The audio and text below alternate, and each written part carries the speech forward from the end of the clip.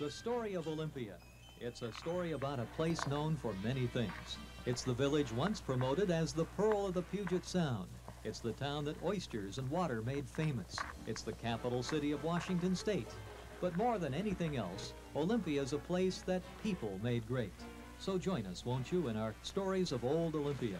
It's a tribute to our town's quiet heroes, the workers and the dreamers, the pioneers and the builders. They're all part of our story. They're all home folk. And while they don't always make headlines, they do make cities. And our city's a better place because of them.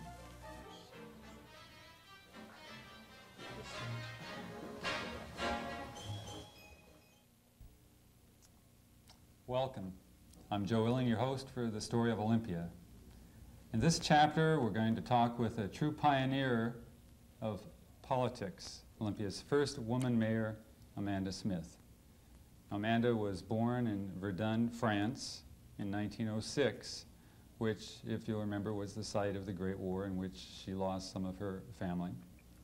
She came over a year later and settled with her family in North Dakota until her father discovered the luxuries and the good living in the Northwest, and Boston Harbor in particular, and moved the family here in 1922, where she's been happily in residence since. Welcome, Amanda. Thank you. Now, let's talk about your early life and your memories back in North Dakota. Do you remember much about that? Oh, do I ever. They were happy days. Yeah? North Dakota, as you know, gets very, very cold and lots of snow, and I loved ice skating and skiing and all those things. My folks, however, they remember baking the house to keep it warm and struggling, you know. But I was very hurt when we moved out here. I didn't want to leave. I was young, but I'm very, very happy and glad I came, and I wouldn't go back to North Dakota for anything. Really? I still have friends there, and we correspond. So you were a sweet 16 when you moved to Olympia? 17 almost. Almost 17. And you were going to high school then? Or? I graduated. I was very smart when I was young. I graduated in 3.5 years, so I had graduated before I came out here. So you were ready to go to work? Right. Well, I wanted to go to college, but my father had a massive coronary heart attack. So I went to business school for 1.5 years and took business administration, bookkeeping, shorthand. Was that so here forth. in Olympia? Here in Olympia. Really? What was the name of it? Dietz Business College. And that was downtown? Yes, the building has been torn down. It was ruined in the earthquake. Well, they must have taught you very well, because you did pretty well with what they taught you in that shorter time. Well, I worked and I studied, and I still study. I love books. What kind of business was your father in? Yeah, back in North Dakota, he had men's, women's, and children's shoe store and harness shop. And then when he came out here, no horses in Olympia, 22. and he went into the auto top business, repairing and selling auto tops. And you had a business in Olympia? In Olympia, on right where the downtown 4th Street Safeway stands now. Okay. Was business good to your dad here? Yes, very good. Yeah. And then he was here? Prospered. From Boston Harbor. Now, did he buy in Boston Harbor? No, we didn't. Tell me the story about your dad coming out here. Well, as I say, Dad wasn't too well back in North Dakota. We thought he had asthma. It turned out to be a heart problem. But one day, a salesman from Olympia came selling and promoting Boston Harbor. And they had a meeting at the one and only little hotel in this little city. And Dad went to the meeting, and he was sold on what he could find in the Northwest. So just within days, he took the train and came to Olympia.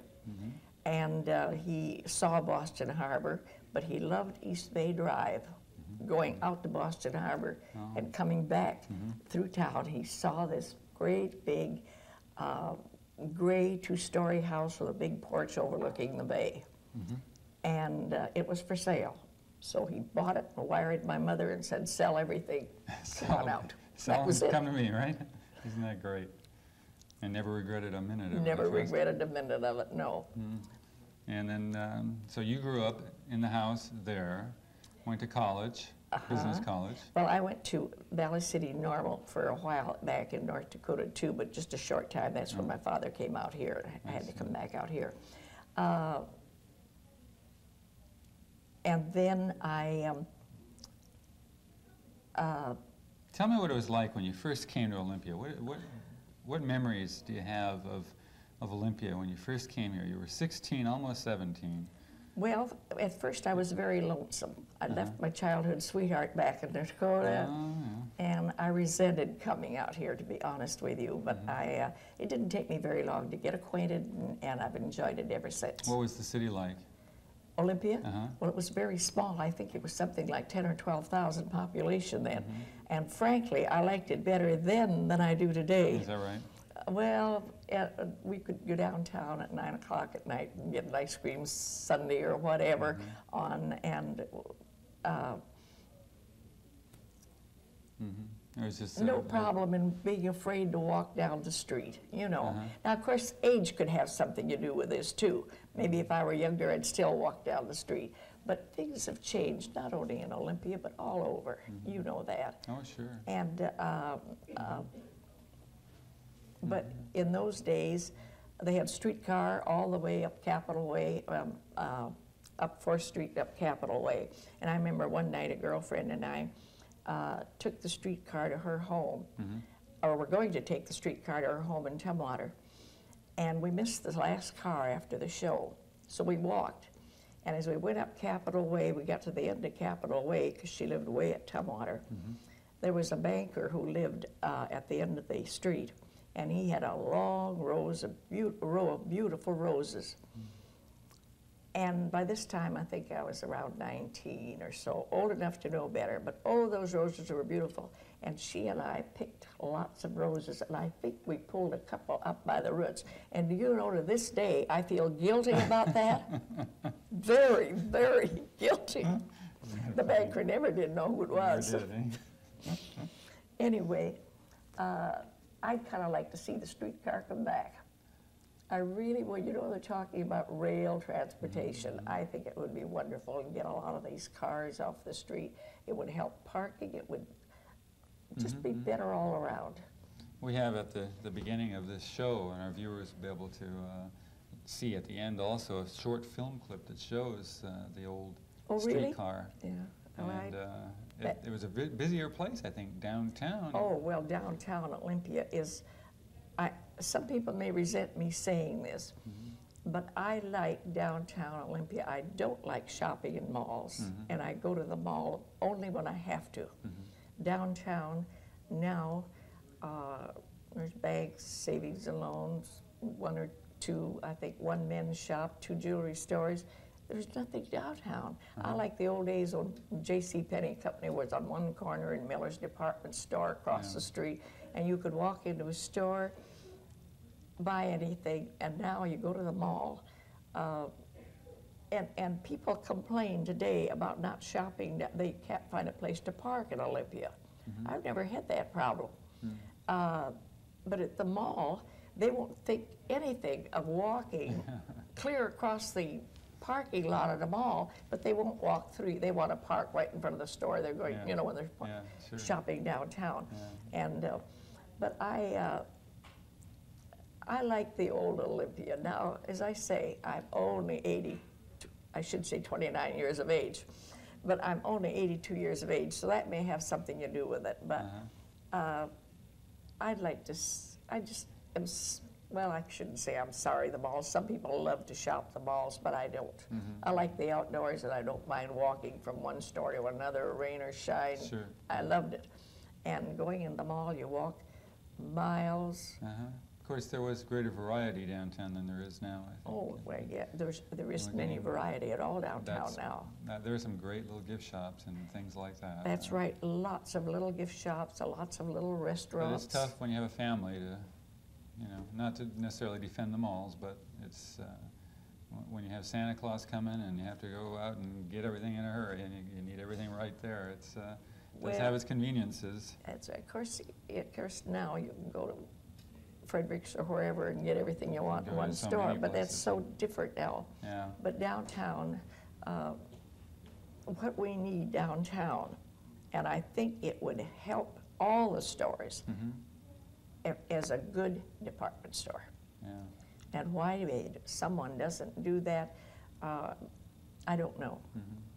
Why Penny's moved to the mall, I don't know. Why Miller's moved out, but that's what Olympia needs now. We have plenty of restaurants. In fact, probably too many little ones. Yeah. You know, too much competition. Competition's good, but sometimes you get too much competition. Were there a lot of restaurants in Olympia in the 20s when you were a young lady here? Yes, but there weren't so many little ones like there is now. Oh, really? There was a big restaurant, Crane's Cafe on Crane's. Capitol Way. Another big restaurant, I can't think of the name of it, on 4th Street. And then, of course, the Hotel Olympian with that lovely dining room. It was lovely. Oh, I miss that Hotel Olympian dining room so very, very much. Was that a class act? Was it a class act there? Did they treat you right at the... Oh, yes, yes. When I first came here, it was the last few years of the... Well, there wasn't anything there now. Yeah. Was the dining room still here? Just closing up. Oh, yeah. Well, even toward the last, the dining room wasn't the old dining room that it was in the 50s and 60s. It just wasn't. Where did they have the big dances? In the Jade Room. In the Jade Room Upstairs. of the Olympia. And that was lovely. We had many, many banquets in there, you know, Kiwanis Club, Rotary Club, all these clubs. Is that where high society met, you might say, in Yes, Olympia back in the old days? In the Jade Room of the Hotel Olympia. That's the days when women wore long flowing skirts and Oh, yeah. Did they attended have a lot of dances. live entertainment in Olympia back then, or was it a reliance on the movies? And movies. We had. And when you first came here, it was silent When I first came movies. here, there were, yes. When we first came here, there were 4 motion pictures downtown. There was the Avalon, and the Liberty? Rex, and the Capitol, and the Olympia. The Olympia and the It Liberty? used to be the Liberty. Right. Okay, Yeah. And Mr. Zabel, I can't think of his first name now, but Art Zabel is still living, one of the sons. Right. Art and And Hope. they had 3 of the theaters. And I don't remember who had a man, I think by the name Murphy had the Olympia. One of them was owned by, I think it was Fox. Liberty was owned by, originally put in, and they still have that name. Oh. When they closed it up and they moved and they sold it, they took the name. That's why it was renamed. Oh, So- I didn't know that. I mean, then a man by the name of McDonald finally bought the Olympia Theater That's right. where the Yeah, that's right. arts is. So there was the movies, there was going out for sodas and the like, and There then, wasn't very much. Well, of course, there was always the country club, oh yeah. you know, but there really wasn't very. Did you enjoy the country club back then? Yes, very much. Did you Very. golf? My husband and I both golfed a little bit, but we liked to golf.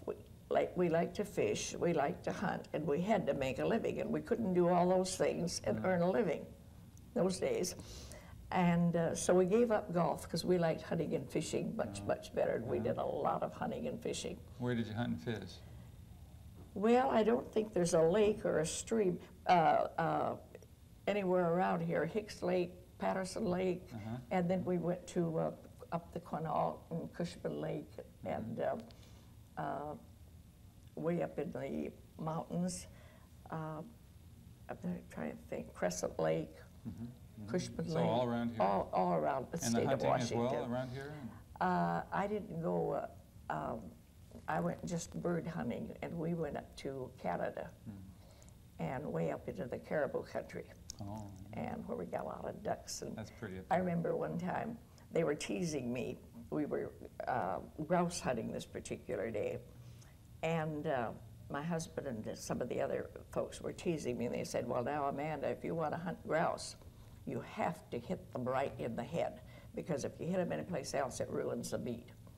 So we took turns going, and we rode horseback all around the caribou country. As a girl, I read Zane Grey books. Excuse me. And I felt like one of Zane Grey's heroines riding these horses. Anyway, the horses were trained, and we just put the reins on a cottonwood tree, and we hiked in through the woods. and it was my turn to shoot. Brrr, with the grouse. And I took aim, and I shot the head right off that grouse, right off the face, right off of it. Well, they never teased me again. Now, I couldn't do that again in a million years because I wasn't that good a shot. But anyway, that was the end of the teasing where and how I should hit a grouse. But I loved it. And in those days, now the caribou doesn't have that kind of hunting anymore either. They used to have, well, these friends of ours who lived up there, they had, I don't know how many lakes, we called them lakes, they called them potholes, but they were more than that. But we went hunting, and we'd shoot 30, 40 ducks every single day. And then we had a lot of fun picking them afterwards. And, all right, well, that gives you something to do, right? And right. Now, we got to get back to the we. It was Charles Smith that you met and married here in Olympia back in 31, right?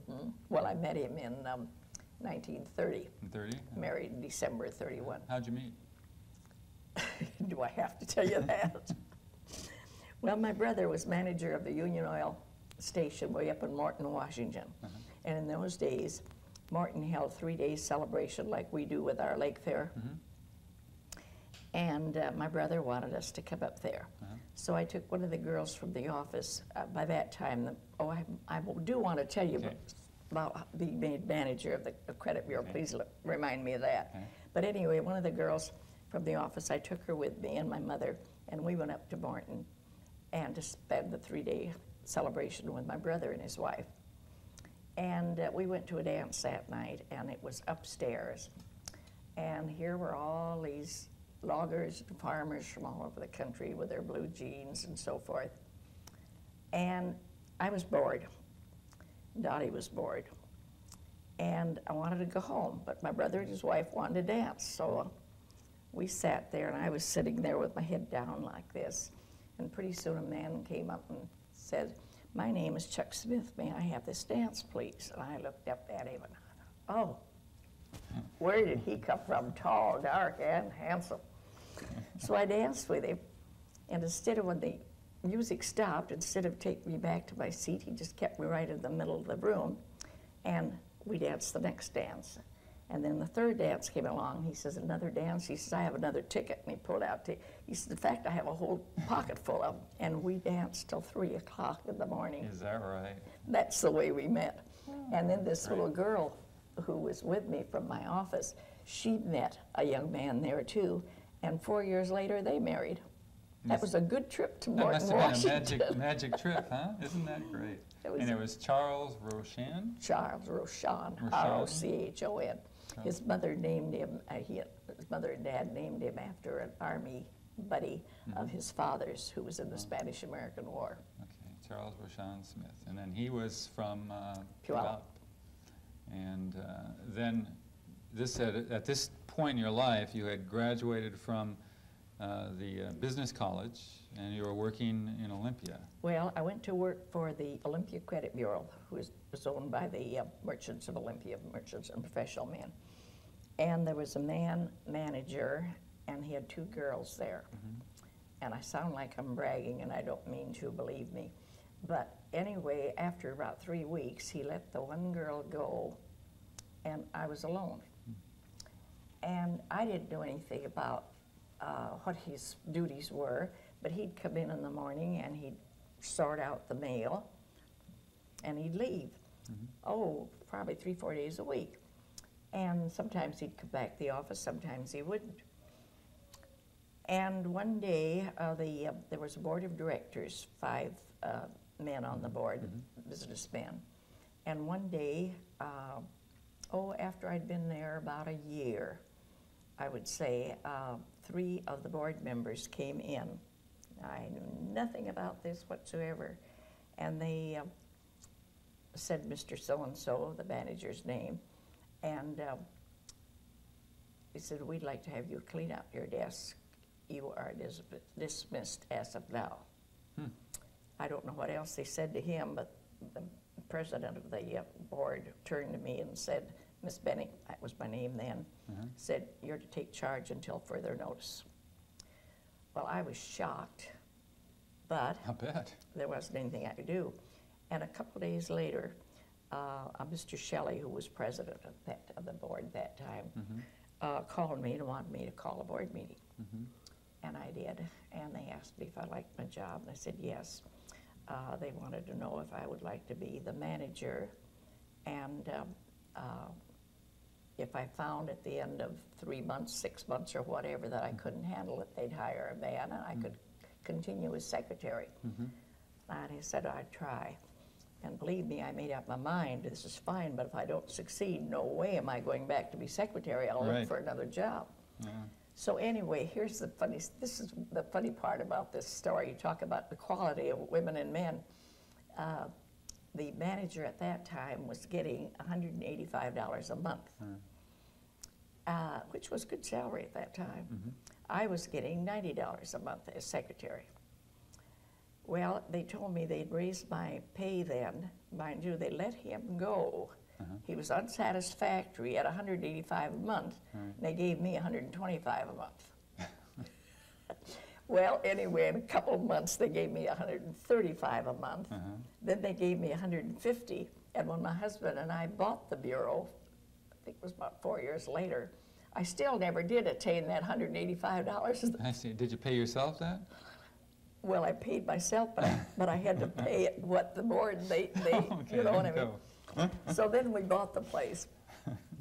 But now, with all this equality, Yeah. women wanting the same salary that men do, I often laugh at that, and I think, golly, they ought to try out what I did. And at that time, I was very happy to get what I was getting, believe me. What year would that have been? 29? Oh, 20... I went to work for the Bureau in 25, 26, 27, 28, 29, right around there. And then when you bought it, tell us the story of that. You had Charles come down from Puyallup, didn't you, then, at that point? Well, my husband was a bookkeeper with the Fisher Flour Mills in Tacoma. And he wanted me to quit my position and come to Tacoma. And about that time, or at that time, credit bureaus throughout the nation were owned by businessmen, professional men. Nobody owned it, everybody owned it. Okay. And during this time, I bought a 1929 brand new 29 Ford. I wish I still had that. And I used that car and went to all these little cities in Thurston County, Elm, Tono, Tenino, all these. And I made, out of the Olympia Credit Bureau, a Thurston County Credit Bureau, although we always called it Olympia Credit Bureau. And so I told my husband, I said, look, this right around now, the merchant-owned credit bureaus are being purchased by individuals. I made a success of this bureau, have made it grow. I want us to buy it. I said, you move to Olympia and get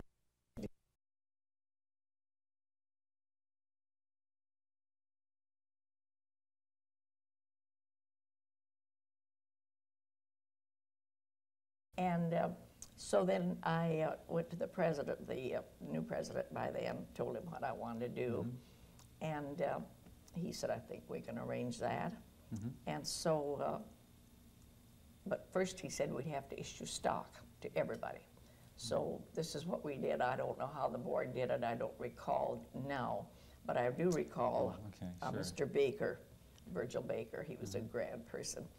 And he called me one day and he says, well, Amanda, stock's all ready. It's all yours now. So I took the stock and started buying. And we were short of money, so we borrowed what we could. And my mother put a mortgage on our home, and we paid that off. And from that, why, we just grew and grew and grew. Okay, and then after your husband passed away, you bought some more, right? Well, I didn't, as myself.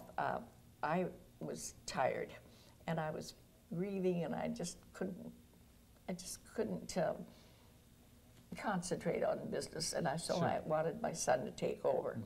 And so he did, and he really made a great success of that. We bought the Centralia Chehalis Bureau, the Auburn Bureau, the Shelton Bureau, and then he came to me one day and he said, Mom, I want to buy Seattle. And I said, you've got to be insane. I said, you can't touch that for less than $1 million.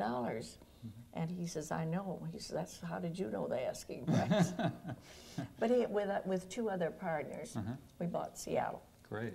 And then my son from that just went on and on and on until we just grew and grew and grew. And we recently, well, not recently, about 5 years ago or so, sold everything. And my son is semi-retired. And he's pursuing his interest in music. Well, not as such. No. You know, the paper when the Lady Olympian interviewed me said something about my son being a country singer, and we laughed at that. Country music singer. Yeah. But he loves music. He plays the piano, the organ, the guitar, the accordion, I don't know what all. And he's always loved music. And he, I don't know what, I think some friends of his heard him play and sing one day. And one day he just got the bright idea of going to Nashville, Tennessee, and he did. And he made a country western tape. Oh, great. And I should have played some of that for you. Yeah. But anyway, then for about 2 years, I've been urging him to make a tape of my favorite hymns. And he just recently made the tape, and they have it for sale at the Good News bookstore on Harrison. May I put that in? You sure can. Good News bookstore rush out and on Harrison. Get at least one copy. And there's also at the mall, South Sound Mall, the Good News music store there. They have the tape too. Sure. And but he is now a consultant with one of the large attorney firms in Seattle. I think they have something like 125 attorneys in this firm. You probably consult between them, right? Credit consultant with them. Oh, I see, yeah. But he works, I think he does more fishing and hunting than he does working. He goes to the office 5 days a week or 3 days a week or whatever, you know. That's not so bad. Then, anyway, that gets us up to present, but back when you were just getting into this now, you went through the 20s in Olympia, and then the 30s. The 20s were, according to all reports, boom times and pretty good for business. Yes. And then came the crash of 29 and the Depression. I think that crash of 29 was partially what caused my father's heart attack. Oh, really? I really do.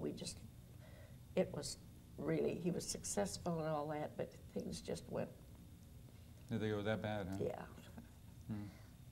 At my age, I've gone through three depressions, and I hope we never have another one. Well, I'll join you in that hope. Now, when in the 30s then, when you got married in 31, you must have been a bit of an optimist. Either that or swept off your feet, huh? If you want to know the real truth, my husband borrowed an overcoat to go to Canada. I sold my 1929 Ford, we did, and for $185, and we lived at the Devonshire Hotel. I think it's still in operation in Vancouver, BC, for a whole week on that $185. You could spend that in one night today. Oh yeah. But easy. we had a grand honeymoon. We were going to, but we didn't have anything, and we came. Whatever we've done the hard way. You did it on your own. Well, but that's good. I'm glad we did. My husband was very cooperative, and you were in business this whole time, and then you also had a child. Yes. And you raised the child while you were still actively involved in the business? Well, I was actively involved, yes, but you know, I never left the house until after my son was.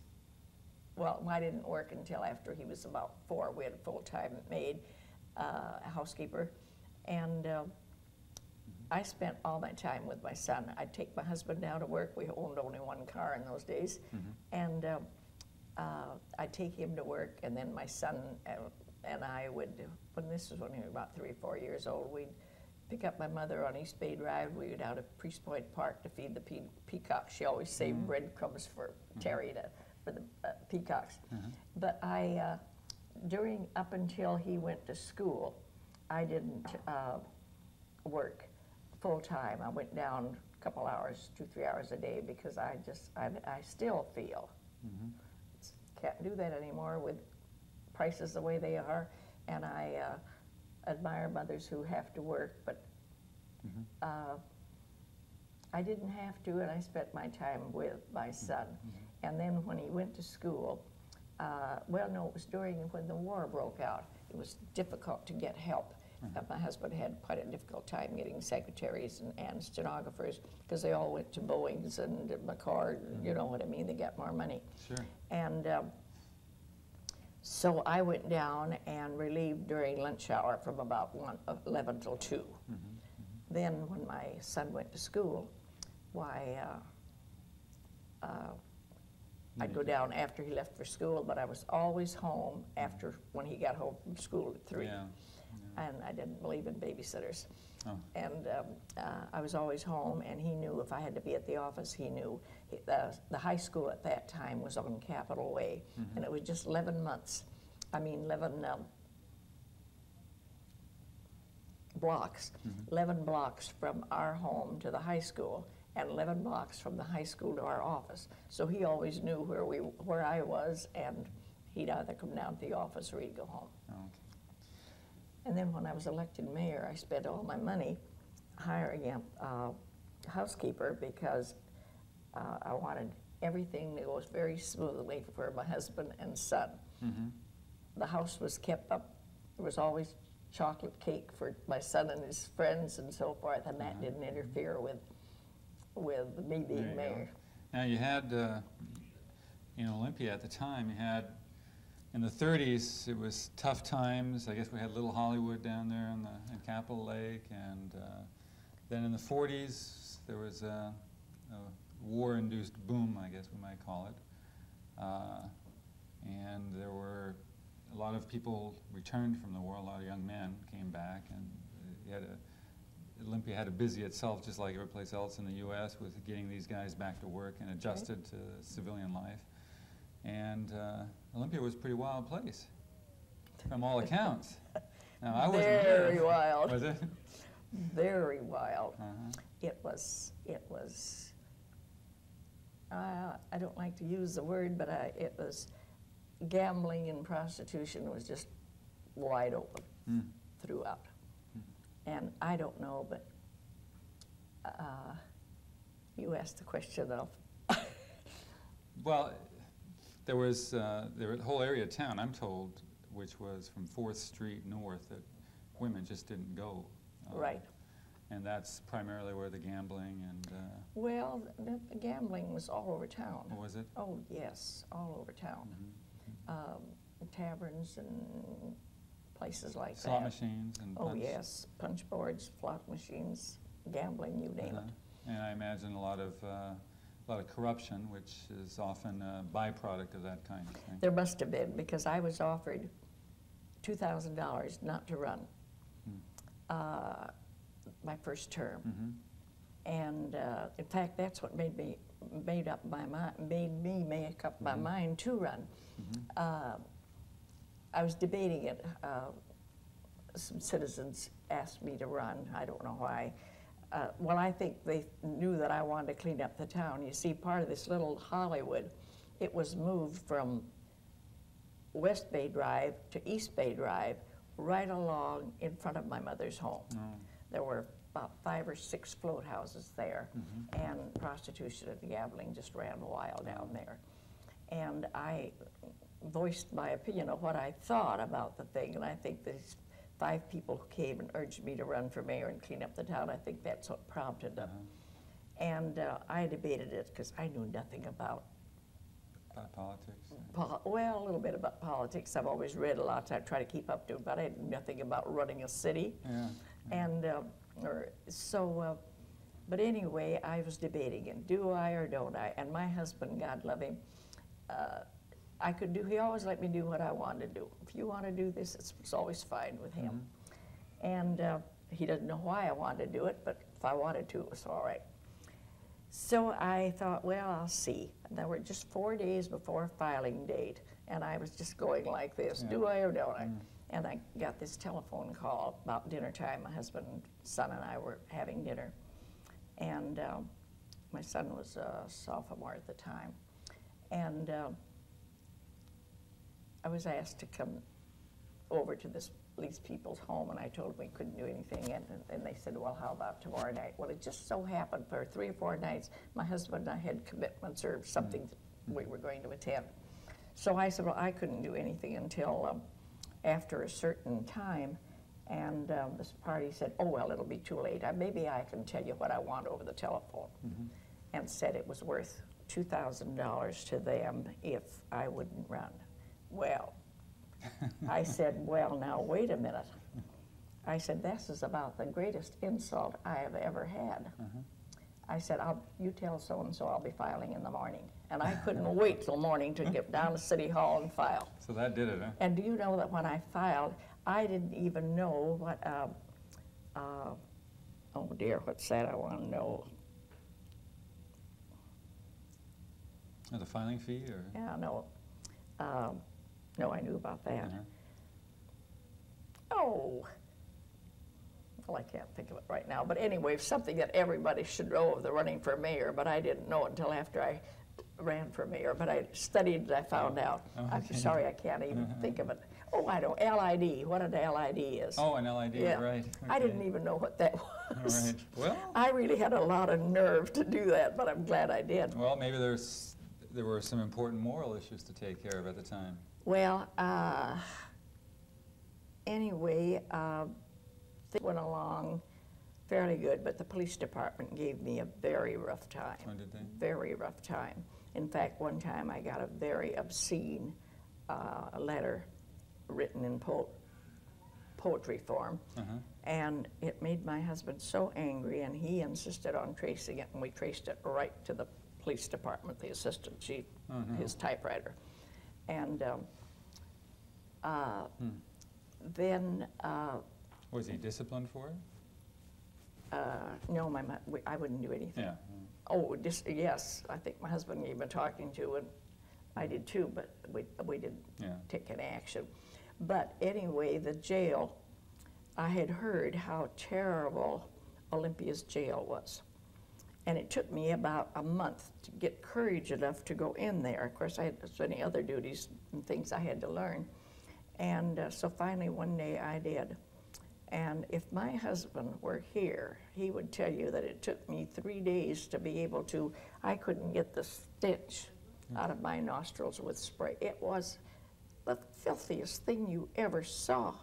I ordered the blankets all set out to clean. We burned some of the took some of the mattresses out to the dump.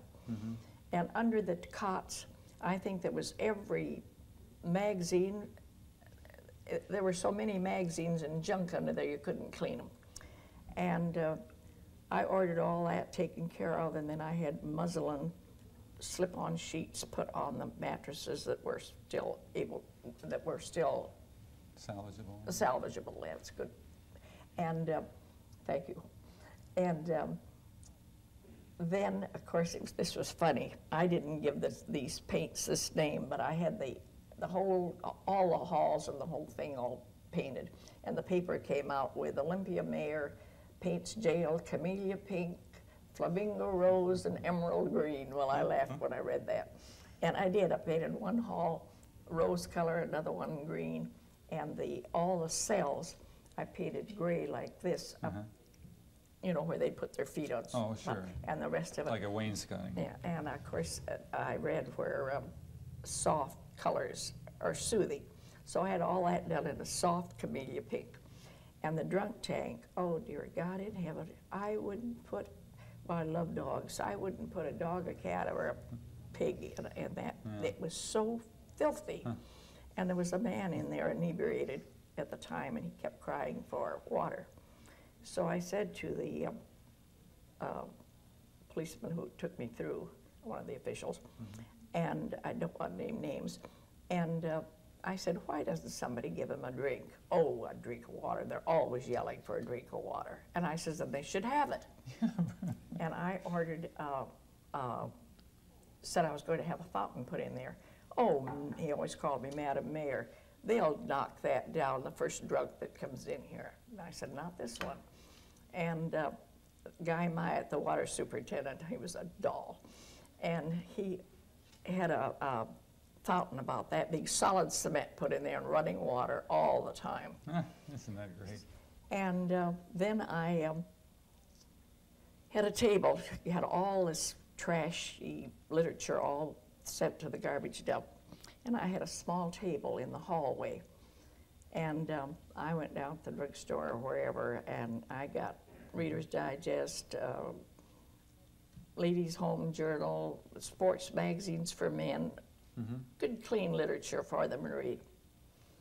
Well, about 3-4 days after that, I walked into the back there. I used to go in there quite often. There was a young man or a young girl there, you know, and I'd go in and counsel with them.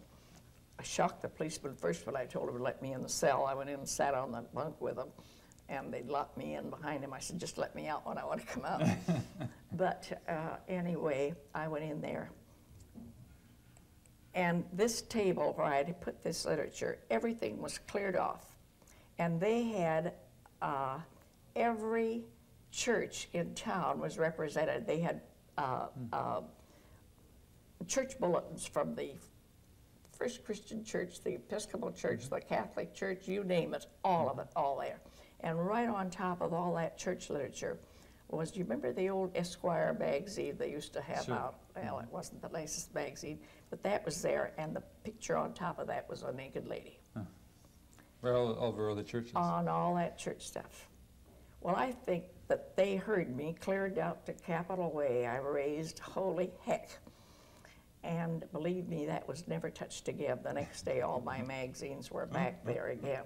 Good. But this is what I mean. They gave me a bad time. Well, then when I was reelected the second time, I doubled my majority, by the way. I'm proud of that. And one day, one of the officials, the police department head official, wanted to know if I'd go for a walk with him. Where are we going? Well, I just want you to see something, Madam Mayor. That's what they call me. And so he took me back to the 2 or 3 of the taverns, back of the Spar, back of the Capitol Cigar Store, so forth. The Spar is still in business, but it's all right, I guess. But anyway, in these back rooms, and I pretended to be very naive. And I said, well, I don't know what you want to show me. All I see is a bunch of tables and chairs all upside down. Well, that's it, Madam Mayor, that's it. He said, they're going broke. They just can't stay in business. And I said, well, if you mean gambling, I said, I'm sorry, but I promised the people a clean town, and clean it's going to be. And I was offered $48,000, $1,000 a month for the next 4 years, if I would just turn and look the other way. Ooh. I'll tell you a funny story about that, too. I think my grandson was about 17 when he first heard that story. And he said, Nana, you were offered $48,000 and you turned it down? And I says, well, honey, would you have been proud of your grandmother had she accepted? Well, Nana, no, but $48,000. So when you talk about that was corruption, the 50s, yeah. That's, yes. That was, you can multiply that, it's about 150,000 today. I know. Now, if that goes on and went on, and goes on in some cities, in a small town like that, can you imagine what goes on in some of our cities? Oh, yeah. Now, no one can tell me. There are people who are, I don't know whether they're naive or just what, but they won't believe that that goes on. But it does. Yeah. And believe me, I'm living proof that it does. Well, it must have been a real eye-opener once you got in and you learned what an LID was and all this other stuff, huh? Did you enjoy being mayor?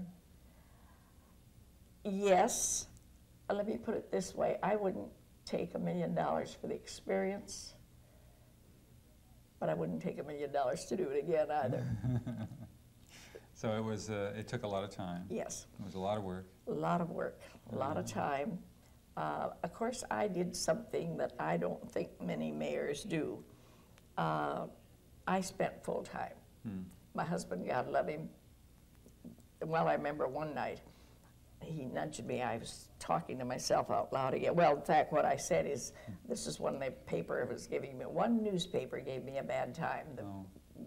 The 2 radio stations, Seattle PI, the Oregonian, they all gave me support.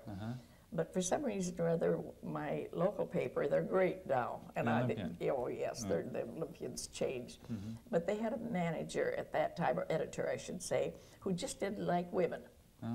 And for some reason, I remember his wife gave a party one time, and he put, instead of putting it in the society page, they don't have that now, but they used to have it those days, he put it right in the middle of the front page. Mrs. So-and-so entertained guests, and they viewed the view through freshly washed windows. That was his own wife he was talking about. Right. And he gave me a bad time. But I was very fortunate in, as far as city, working in the city, I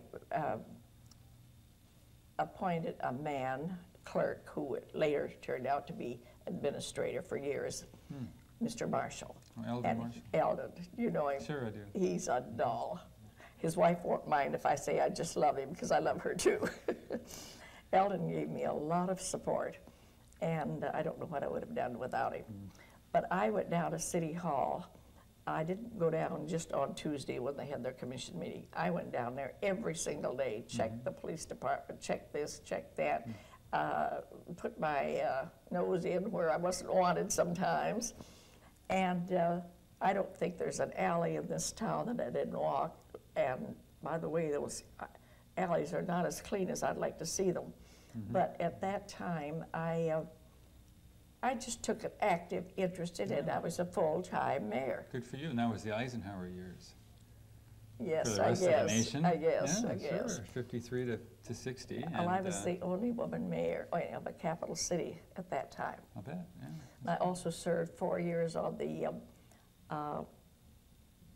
Selective Service Commission, and I enjoyed that very much. Now, that was difficult. There were times when young men came in, and we had to determine whether is their story true, or are they trying to get out of the draft, or what. It was difficult. Sure. I was the only woman on that board too, but I enjoyed that very, very much. Now, being a woman, when you assumed the mayor's chair, then you also assumed great responsibility, and you put yourself out on the firing line. Now, I assume that it was tough being a woman, but there must have been some advantages to it as well. Well, or did you pay much attention to any of that? To me, I didn't pay any attention. Someone asked me just the other day if I felt that being a woman, or how it felt being a woman at that time when women weren't active in politics. So, and I said, I never gave it any thought, and I really didn't. I just ran, I don't know. You just did what you I thought just needed did what been done. Right. Just like, I guess, there was if I remember correctly, wasn't it Margaret Chase Smith from New England, who was a senator for years back then as well, during the Eisenhower years, right? She was, so I think she must have been like you, just said, well, I think I should do this. Yeah, there was a woman mayor in Portland at that time too, Dixie Lee. She was mayor of Portland. But of course, Portland wasn't a capital city, but that didn't make a difference. There were a few, but not very many at that particular time. So you kept your eye on what needed to be done, and not what you were about personally. It didn't make it. I never thought, man, woman, or, you know, I just never gave it any thought. You had some other issues that were pretty important at the time. One of them was the coming of the interstate. Oh, yes. The traffic was a real mess in Olympia, wasn't it, from before the interstate? Well, traffic is still bad in Olympia, but where isn't it bad? True. You know. Well, at that time, yes, they wanted to put the freeway right through the heart of Olympia. Right and down I fought Capitol that. is? Yes, right down Capitol. Right about where the Governor Hotel is, right about there. And I fought that hard, and we won that issue.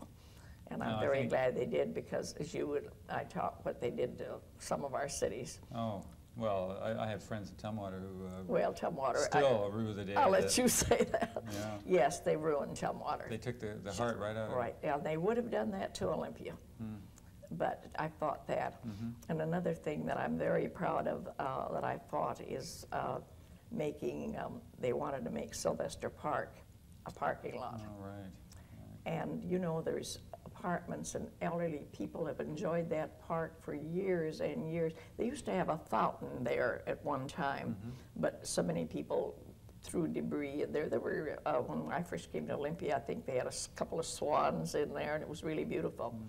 But I said no way, and the commissioners with whom I worked were all eager for it, so I just put it to a vote of the people, and it was voted down 5-1. Good. And then after I was out of office, another mayor brought it up at one of the service clubs. And I happened to be going into the Hotel Olympian for lunch that day, and a couple of the men from the service club came out and said, "Amanda, you'd better get in touch with so-and-so. He brought up the issue of making Sylvester Park into a parking garage again." And I said, "Over my dead body." And I went right straight to this gentleman. I says, "What is this I hear?" And he says, "I don't know," and he grinned. And I said, "Well, look, I'm not the mayor now, but I want you to know that I'll fight that as hard and much harder than I did before." There are elderly people in apartments all around who just look forward to that. And not only that, but a person has to come from the heart of North Dakota and not see a tree for miles, and to really appreciate a spot like Sylvester Park. Oh, it's such a beautiful spot. Oh, it's beautiful. I hope that no one ever gets a bright idea to destroy that. Olympia is such a beautiful town. Like I said, I love it, and you and I both. And I'm sure I join everybody else here in thanking you for what you did for Olympia. It's a great credit not only to you, but I think to your generation, and some of us in the later generations appreciate it. Thank you, and I want to thank you for being. As long as you're thanking me, thank the people of Olympia who supported me. They deserve a lot of thank you, because I couldn't have done it alone. You betcha, Amanda, and thank you very much for being on the Story of Olympia with us. You've added a lot to our story. And thank you, and I'm so happy to learn that you are a Christian. Thank you, We Amanda. need more Christians in this world. Thank you. And thank you for being part of our Story of Olympia, too.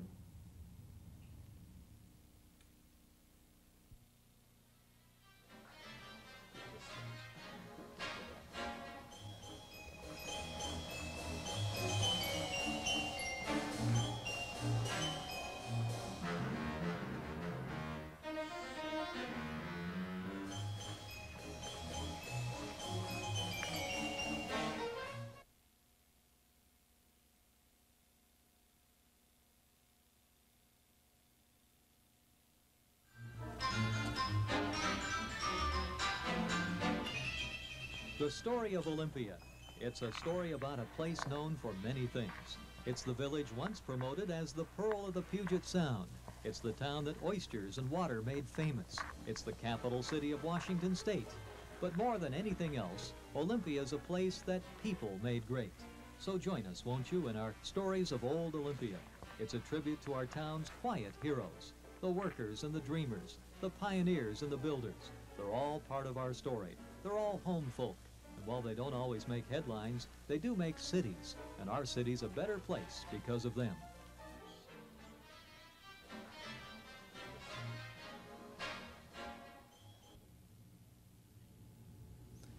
Welcome. I'm Joe Willing, your host for the Story of Olympia. Cities measure their lives by events and by the people who make them. Back in September of 1922, when Leon and Ann Bennick left North Dakota with a young 17-year-old girl, little did they know what kind of event they were bringing to us here in Olympia. That girl, Amanda Bennick, met a young man in Morton called Charles Smith. They married, and Amanda Smith made some history here in Olympia. As a matter of fact, this is kind of a milestone event for our Story of Olympia, in that we're doing a second part because of a lot of requests to learn more about what Amanda did here in Olympia and Amanda's contribution to Olympia. And so we're doing Amanda Smith, the sequel. Welcome, Amanda. Thank you, Joe. It's nice to have you back. Thank you. I'm very happy to be back. But before you start asking me any questions about what I did and what I didn't do, I would like to tell the viewers here that if I sound like I'm boasting, please excuse me, because I don't mean to boast. I've been asked, what did I do? And that's what I want to do, just tell what I did. No boasting, because of all the things that I did, I couldn't have done them alone. Well said. Amanda, I want to talk a bit and dwell a bit upon your time in office. You were not only the first woman mayor, but as mayor, you made a lot of changes in this town, and changes for the better, I might add. Thank you. And I wanted to talk about your time in office and also about your campaigns for office. Campaigns have been a very tempestuous affair as of late. I think they may have changed a bit, at least in terms of cost and length. And what was your campaign for your runs in office like? Well, in the first place, Joe, I paid all my own expenses. I didn't ask corporations and people to donate any money to my campaign. My first campaign, I had 3 donations, one for $50, one for $10, and one for $2. And the $2 one was made from a little lady that worked at Miller's department store at that time, and she sold hosiery to me all the time. And one day I was in there, and she pressed 2 $1 bills into my hand. And I said, "What's that for?" "Oh," she says, "I know this is costing you money." And the second campaign, too, I didn't spend any money. My first campaign, as I recall, cost about $250. Of course, that was 250 real dollars. Well, that's true, as opposed to our inflated dollars, eh? And do you remember how many people you ran against? How many were going for the office then? Oh, the first time, I can't say whether it's the first time or the second time, but there were 3 or 4 always. And the last time, there were 5 men. I mean, my second term, there were 5 men. The opposition were so determined to get me out of office that they had a few people run in office who'd been in Olympia a good many years, and they were just certain that these men could beat me. And I was just as certain that I was going to beat them. And if I recall, you doubled your majority. Yes, I did. There you go. Just shows that you did a few things right, eh? Well, the people wanted a clean town, and this is what I promised them. Yeah, yeah. It needed some cleaning up from, of course, I wasn't around then, but from what I hear. You did a lot while you were in office. It used to be that when you came to Olympia, it wasn't quite as attractive when you first came. You did something with the entrances. You're talking about the entrances to the city, yes. That came about, my husband and son and I went all through Canada one time and traveled through the various cities in Olympia. And we noticed in so many cities, they always had an entrance, a little flower garden, and it was attractive. And I thought, golly, why don't we do that in Olympia? So I did. And I was a member of the garden club at one time, and I had the garden club ladies plant a few things at the south entrance on Plum Street. And today, it's just beautiful. And then on the east side, there was a gravel pit there, and I planted some flowers there, and the Shell Oil Company kept that watered for me until Mr. Shane, our Public Works Department commissioner, had water piped in there.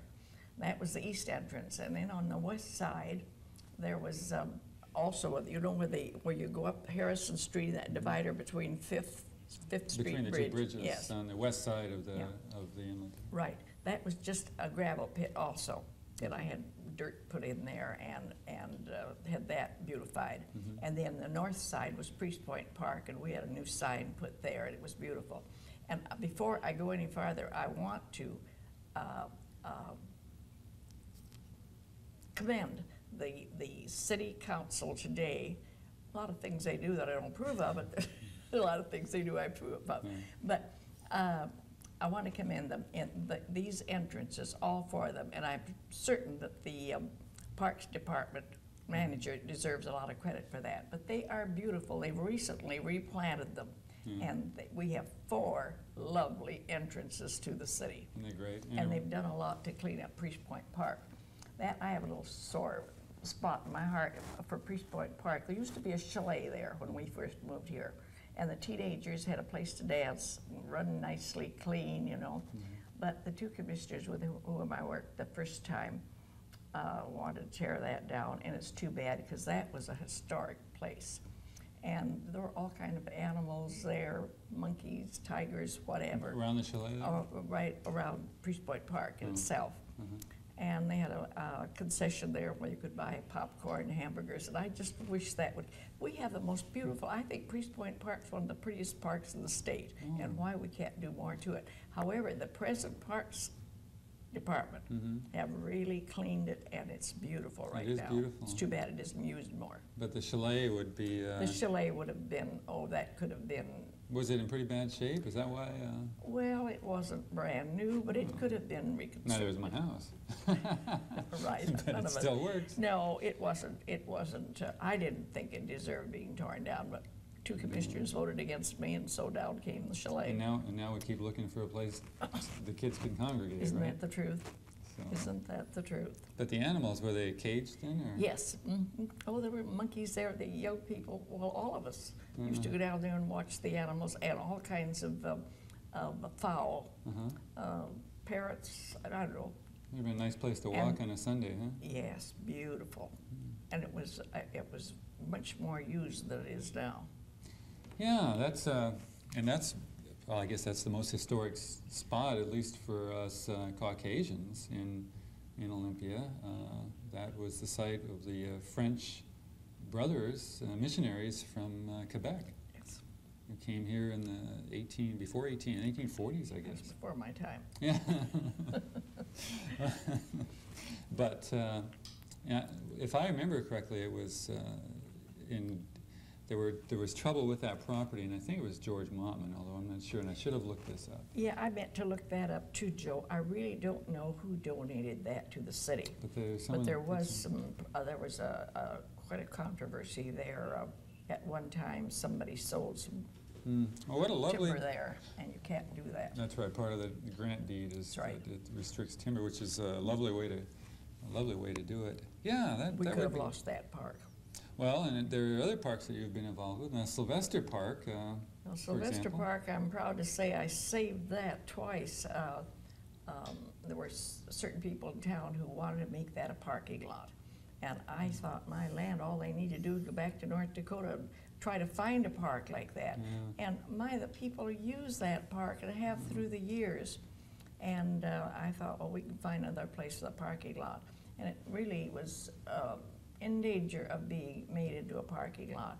And we had to put to the vote of the people. It was voted down 5-1. Good for you. And then after I was out of office, I heard a rumor that it was proposed again to one of the service clubs. And I was just walking past the Hotel Olympian when I was told this by a couple of these servicemen, and not servicemen, but I mean service club people, right? And I said, over my dead body, and I walked in there and I took the man by the lapels and I says, what's this I hear about you? And then I said, well, now wait a minute, I'm not the mayor now, but I'll work harder than I ever did before. And then I haven't heard anything about it since. That's a pet of mine.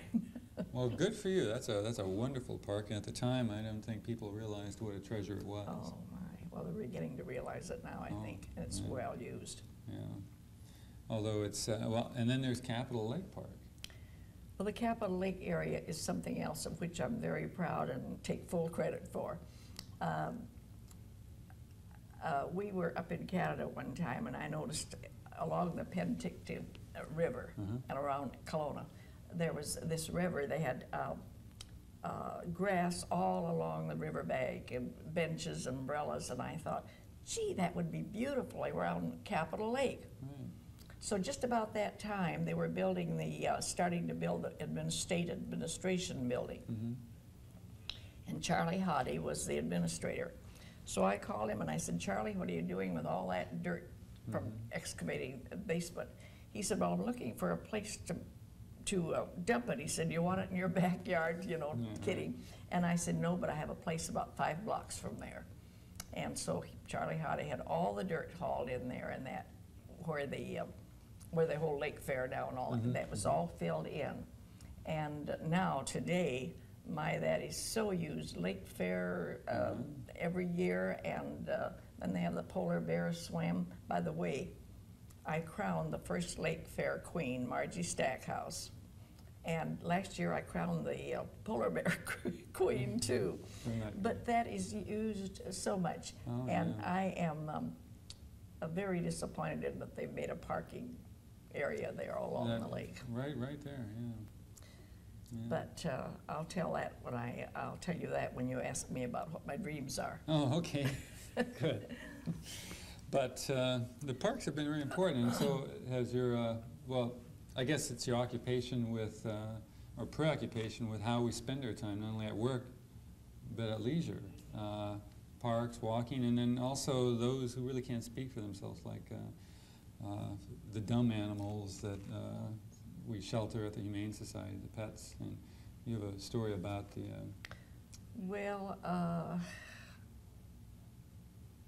When I took off, before I took office, I heard of the things that were going on at the jail and the police department and the city dog pond. Mm-hmm. And usually on Sunday after I'd leave church, I'd stop at the drugstore and I bought the Sunday papers, take down there to the inmates at the jail. Mm-hmm. And this particular Sunday I went down there and I heard the dogs barking something terribly. So I asked the sergeant at the desk who had charge of the dog pond that weekend, and he was out on the street, and they called him in. And the condition of that dog pond was, oh my, it was deplorable. The two little pans that they had with water, the little puppies couldn't even reach that. The algae was thick in those pans, and this was a hot, hot summer day. Well, anyway, I told the policeman in charge, I said, well, roll up your sleeve, we're going to clean this up. And he flipped his hand on his trousers and he says, well, Madam Mayor, as they called me at the police department, he says, when I send this suit to the cleaners, I have to pay the cost. Well, I had just come from church and I was dressed up too, so I said, well, we'll call him John, that wasn't his name, but I said, John, when I send this suit to the cleaners, I said, I have to pay the bill too. I said, now let's get to work. So he took one pan, I took the other, and we cleaned up the pans. And then I had the Public Works Commission put some plumbing in there, so we had fresh water for the dogs all the time. Yeah. And just like I did in the jail, as I told in my first session about having fresh water for the inebriated people.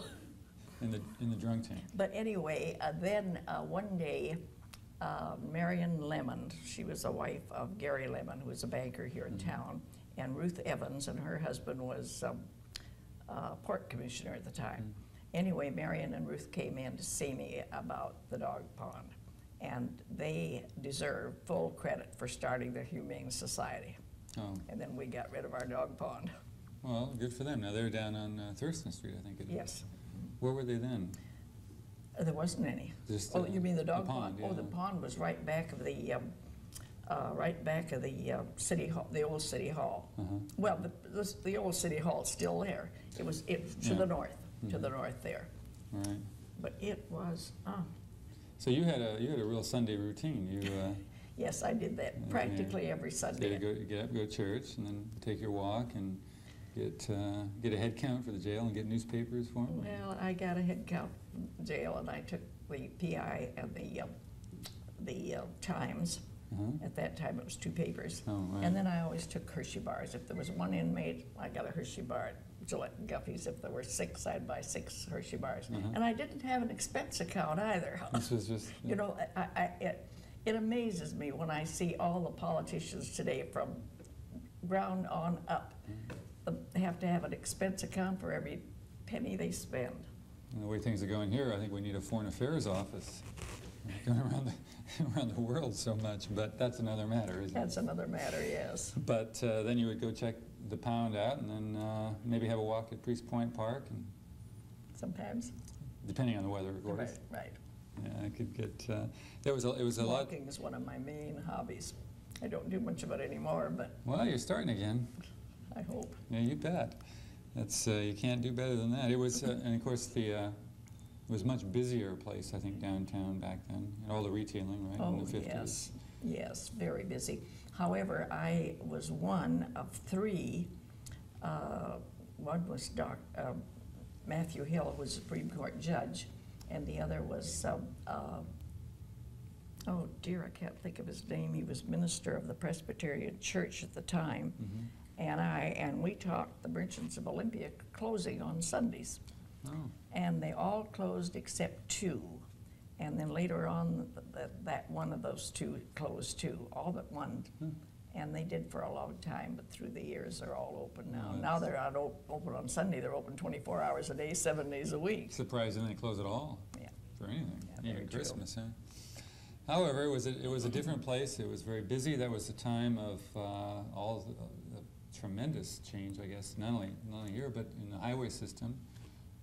They took the highway out of Olympia, out of downtown Olympia. Yes, that's Yeah. another thing I thought that would have had we not. Of course, I can't take full credit for that, Right. but I had part of it, a part in it. That freeway would have gone right about where the Governor Hotel is now.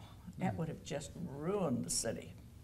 But Yeah. anyway, As it did to Tumwater, I'm told by others. yes, Just yes, took it the did. heart It right out ruined, of it. took the heart out of Tumwater. That's Yeah, true, it's and just- that's what it would have done to Olympia.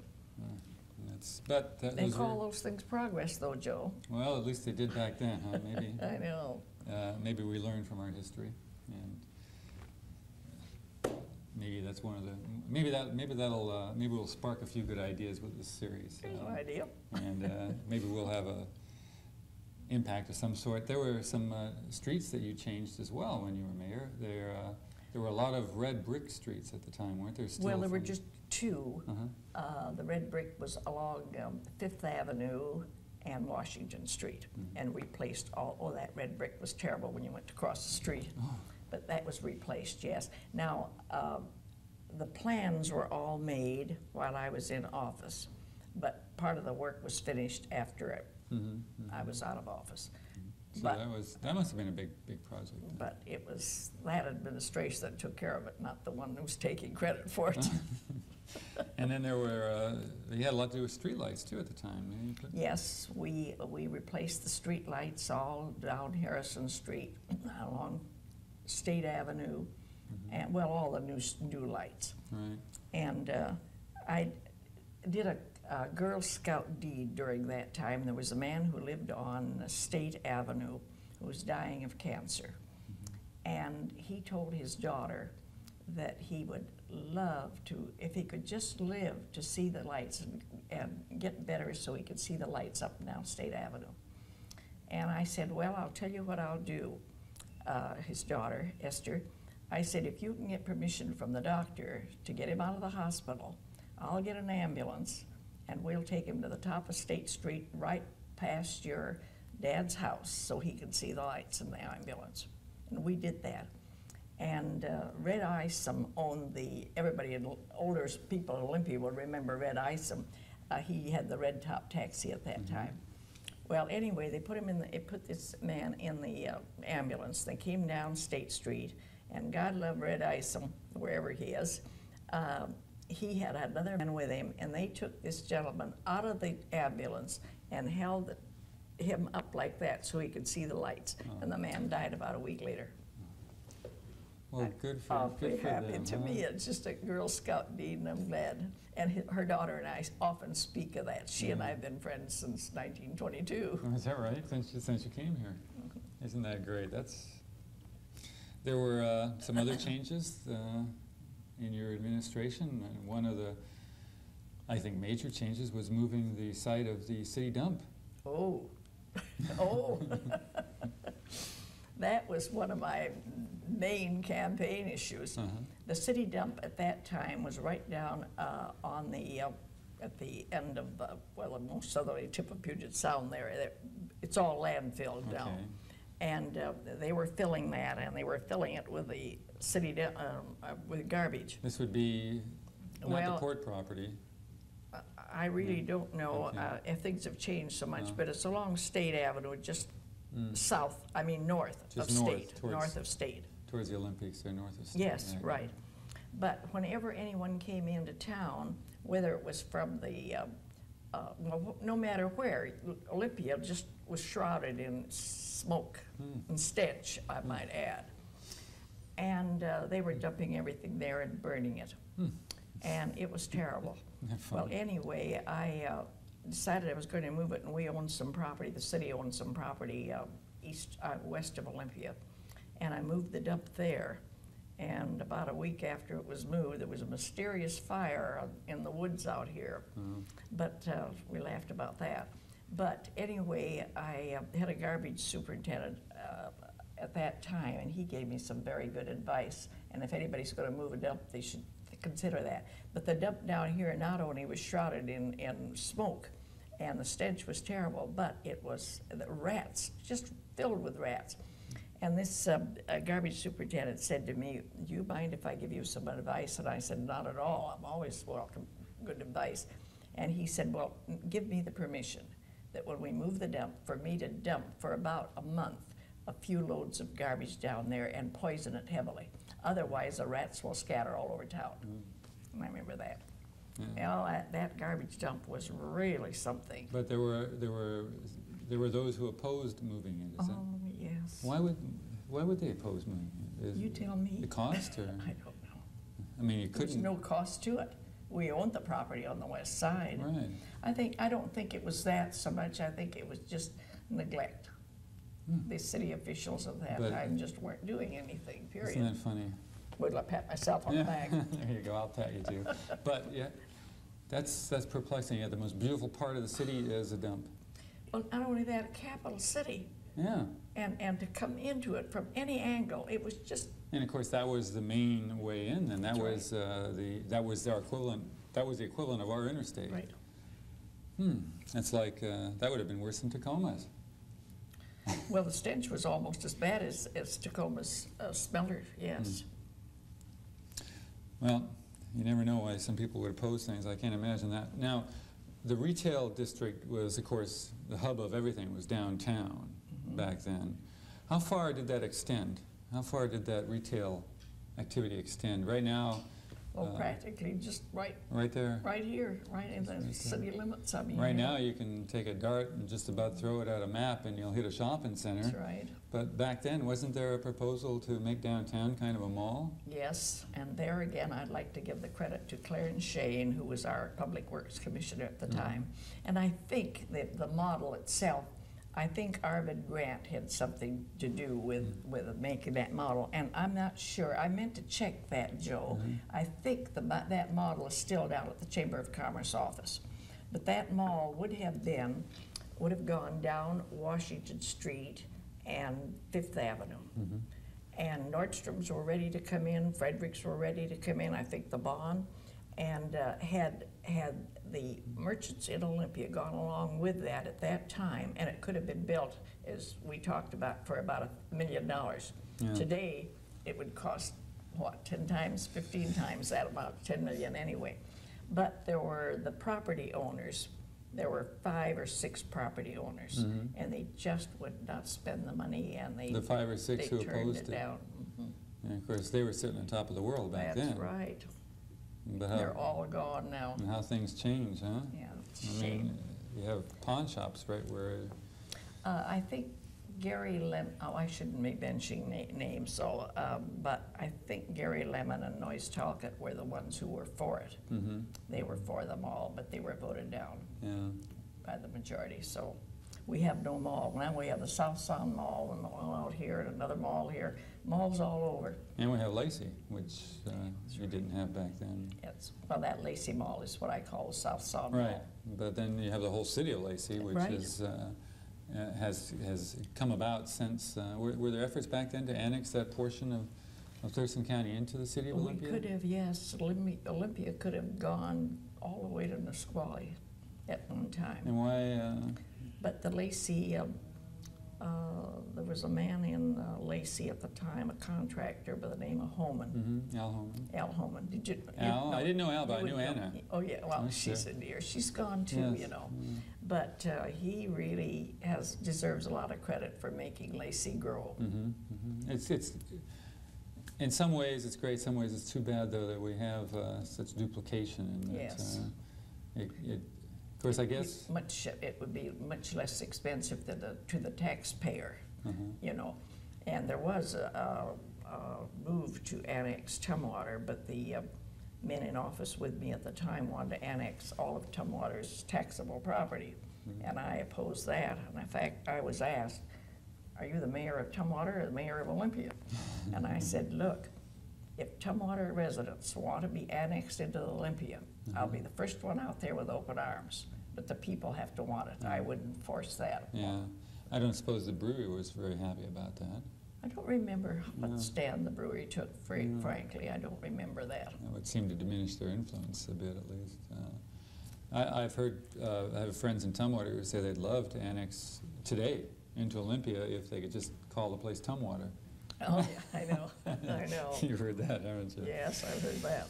But you've also, we were discussing a little bit earlier, your concern for people like the inmates and bringing them Hershey bars and something to read and the dogs, but there was also the seniors that you reached out to, and there's an organization called the Golden Age Club. Oh, yes, I'm proud of that too, and I'll take full credit for that.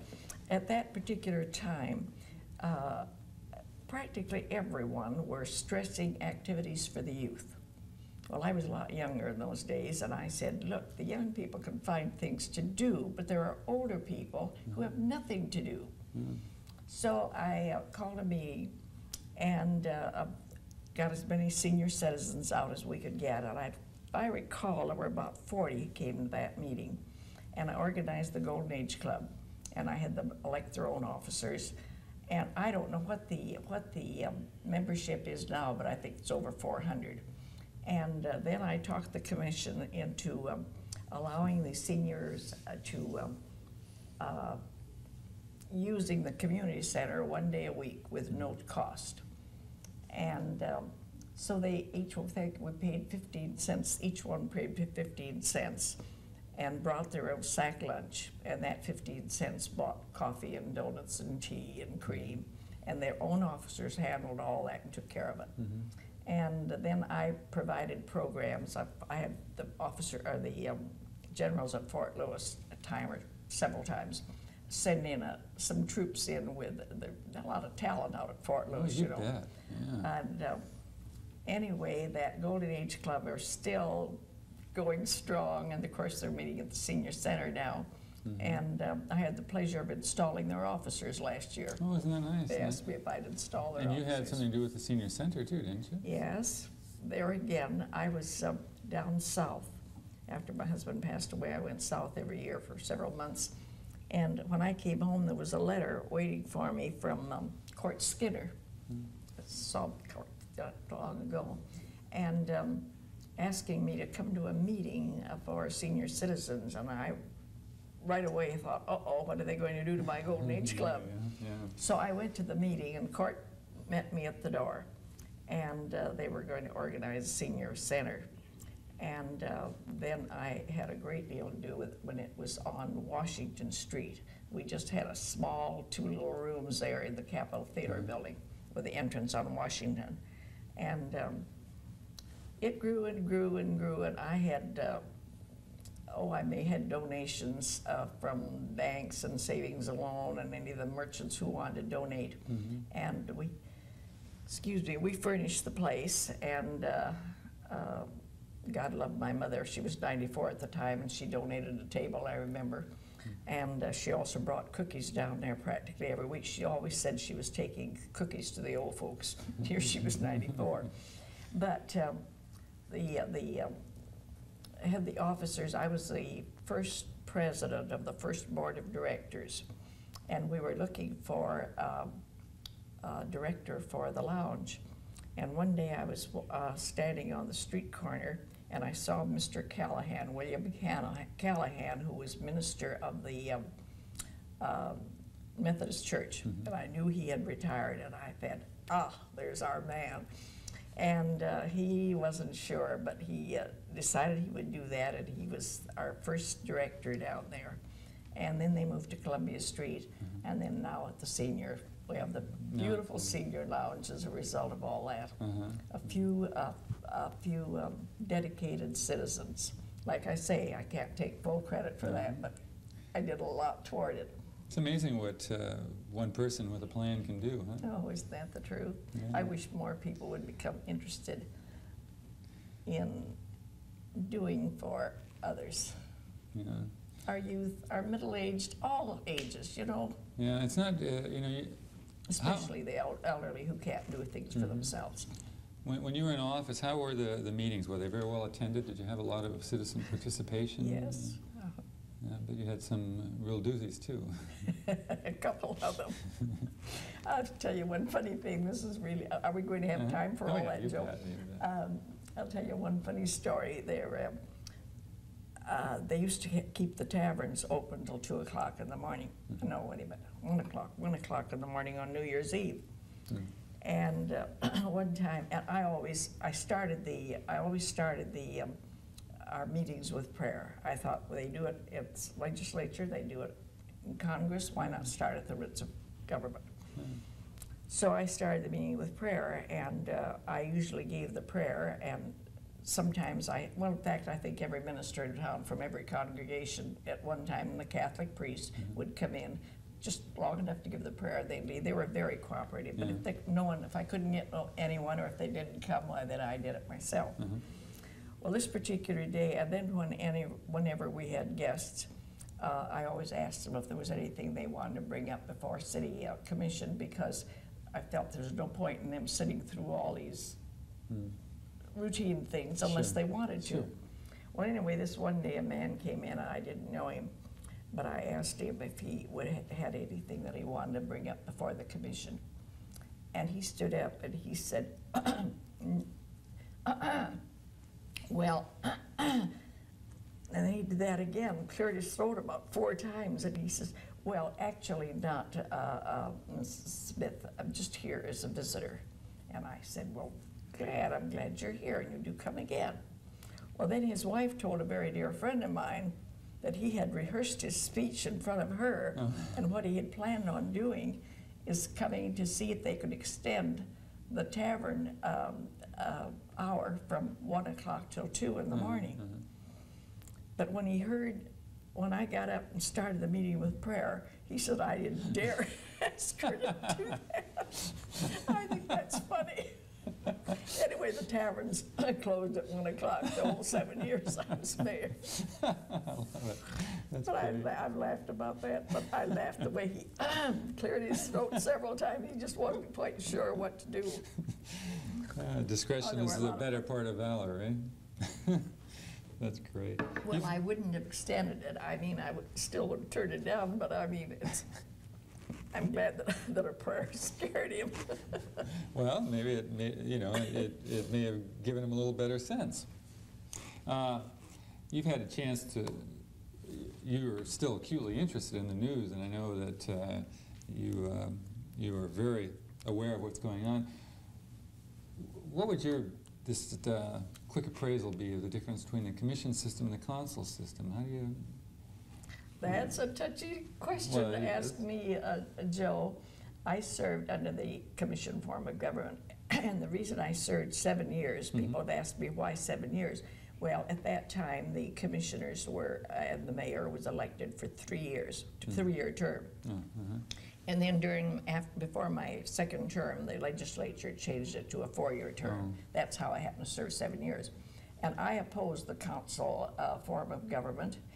And I can't say that I'm happy with it now. Now, the present council, I haven't had too much to do with them, and I think they're doing a fine job. The only thing is, under the commission form of government, one knew exactly where to go. The mayor had the sanitation department, the police department, the fire department, so forth. And then the public works, you know what that would be, and the finance commissioner was a finance commissioner. Whereas now, and there's 7 members, you don't know exactly who, and then they're all employed someplace or other. Yeah. Where do you go? I don't know. A lot of people are happy. Apparently, the majority were happy with it because it was voted in. Yeah. But I hear a lot of comments where people prefer the commission form of government. So if you were to assess it, simply the direct line of responsibility to and accountability. Right. Was a little clearer with. I think much more clear. under the commission form. Now, the council members won't agree with that. Well, some might, some might not. You never know. But no, that's interesting. You were a pioneer of sorts too. There weren't very many women mayors back in the early 50s. No, I was one of 19 women in the United States, woman mayor, and the only woman mayor of a capital city when I was elected. So you must have had a bit of attention. Was it difficult being a woman and in that position back then? Well, you know, someone else asked me, or maybe you asked me that question. Someone else asked me that question. But you know, Joe, I never thought about the fact that I was a woman. I was mayor, period. What difference does it make, you know? And I just never gave that any thought. So that just went about you had your own agenda and you had things to do, and you did a lot of them. Yes. Yeah, so you were also very active in other things during that time. You also greeted a lot of conventions. You know, that makes me laugh, especially the first one. Yes, I greeted many conventions. The bankers from Canada had a convention here one time, along with our own nation's bankers. But my first greeting was to the Business and Professional Women's. Their state convention was held here in Olympia. And of course, at that particular time, as you know, you're younger, you probably don't know, but at that time, women weren't exactly approved in many positions. You know, it was it's still a man's world. Sure. And I like it that way. But anyway, I was so determined that I was going to prove to these business and professional women that a woman can do this, and I was going to do a good job. And I happened to run across a story where I'd heard a story before that, and I told that story. May I tell it? Sure, you bet. Well, anyway, it's a story about a farmer. I was just trying to impress upon them. They were showing what a woman can do. Anyway, there was a farmer who lived on a farm through which a river ran, and that river overflowed its banks quite often. Well, this farmer lived with his son and daughter, and daughter-in-law, and they were going to go to town to do their marketing. They went to town about once a month. So they laid out all their town clothes to be all dressed to go to town, and the next morning they wakened and the river had overflown its banks, and they couldn't go anyplace. They couldn't even feed their stock. Well, anyway, the husband of this lady sat there and at the window watching this tide, watching the current, the river going down, and he noticed something out there, and he was puzzled by it. So he called his wife, and he said, "Mary, I want you to come here and watch something." And so he said, "See that object out there going down with the current?" And she said, "Yes." Well, he says, "Watch it. It goes down so far, and it comes up so far. And it goes down so far, and up so far." He says, "Just watch that for a while." And he said, "I've never seen anything come up with the current. It always goes down with the current." Well, Mary watched for a little while, and pretty soon she said, "Oh, I know what that is. That's Father. He said last night he was going to mow the lawn come hell or high water." Well, that's the way I compare to what kind of a job I was going to do. I was going to do a job come hell or high water. There you go, and you did it too. Good for you. Well, yeah, I won't say it. Now you used to go around to the churches and give talks too. A lot. Yes, I gave the Sunday morning message in various churches around the state. I was asked back to Yakima First Christian 3 different times. Oh, is that right? And preached my own church one Sunday morning. And that must be fun. It was fun. I enjoyed that very, very much. Yeah.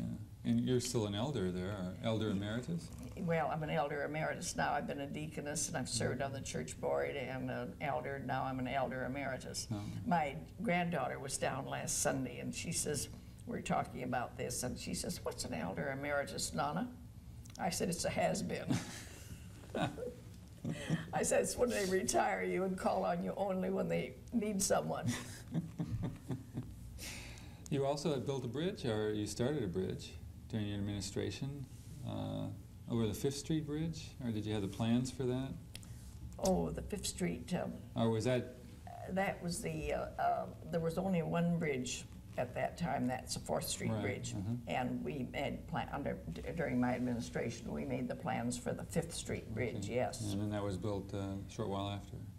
I don't remember the year that was completed, Joe, but all the plans and everything were made during my administration. That's a All of it. complex undertaking. Oh, yes. Yeah. Clarence Shane, as I say, was a marvelous engineer and a wonderful public works commissioner. The Grand Boulevard that sweeps around Capitol Lake now, was that, when was that put in? Well, now that's state, so I don't know, Joe. That's beautiful, huh? Yes, it is, but I don't know when that was put in. With all the cherry trees. Oh, those cherry trees. I own one of those.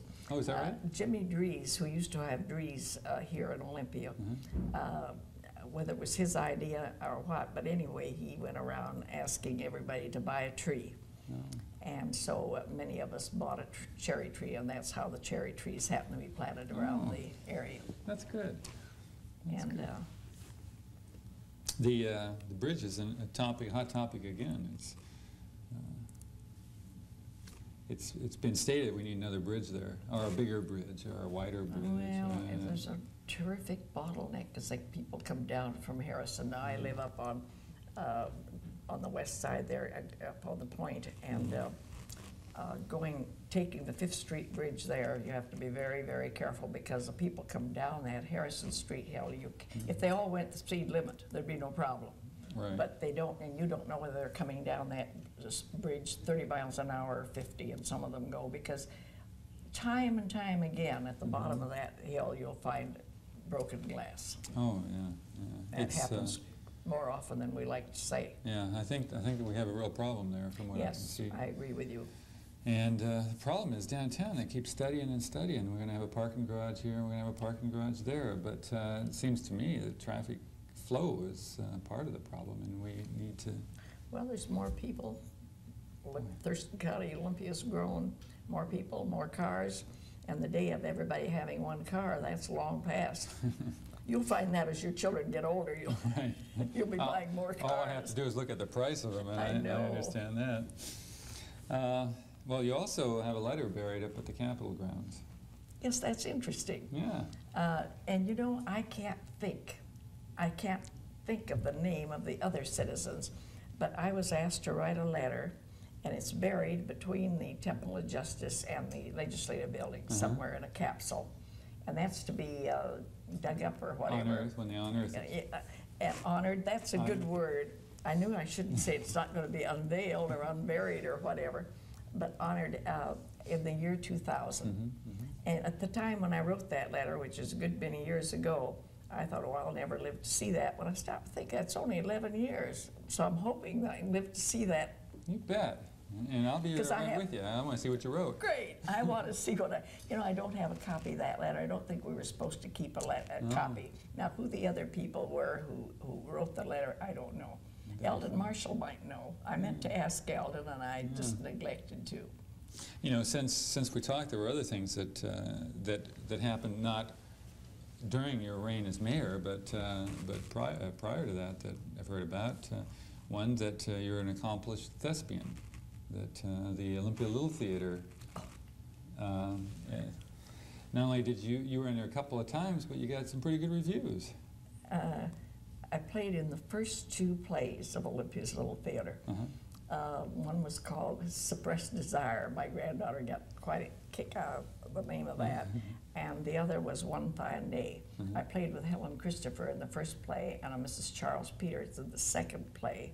And at that time, we didn't have the lovely little theater that Olympia Little Theater has today. We did it in the basement of the old Governor Hotel.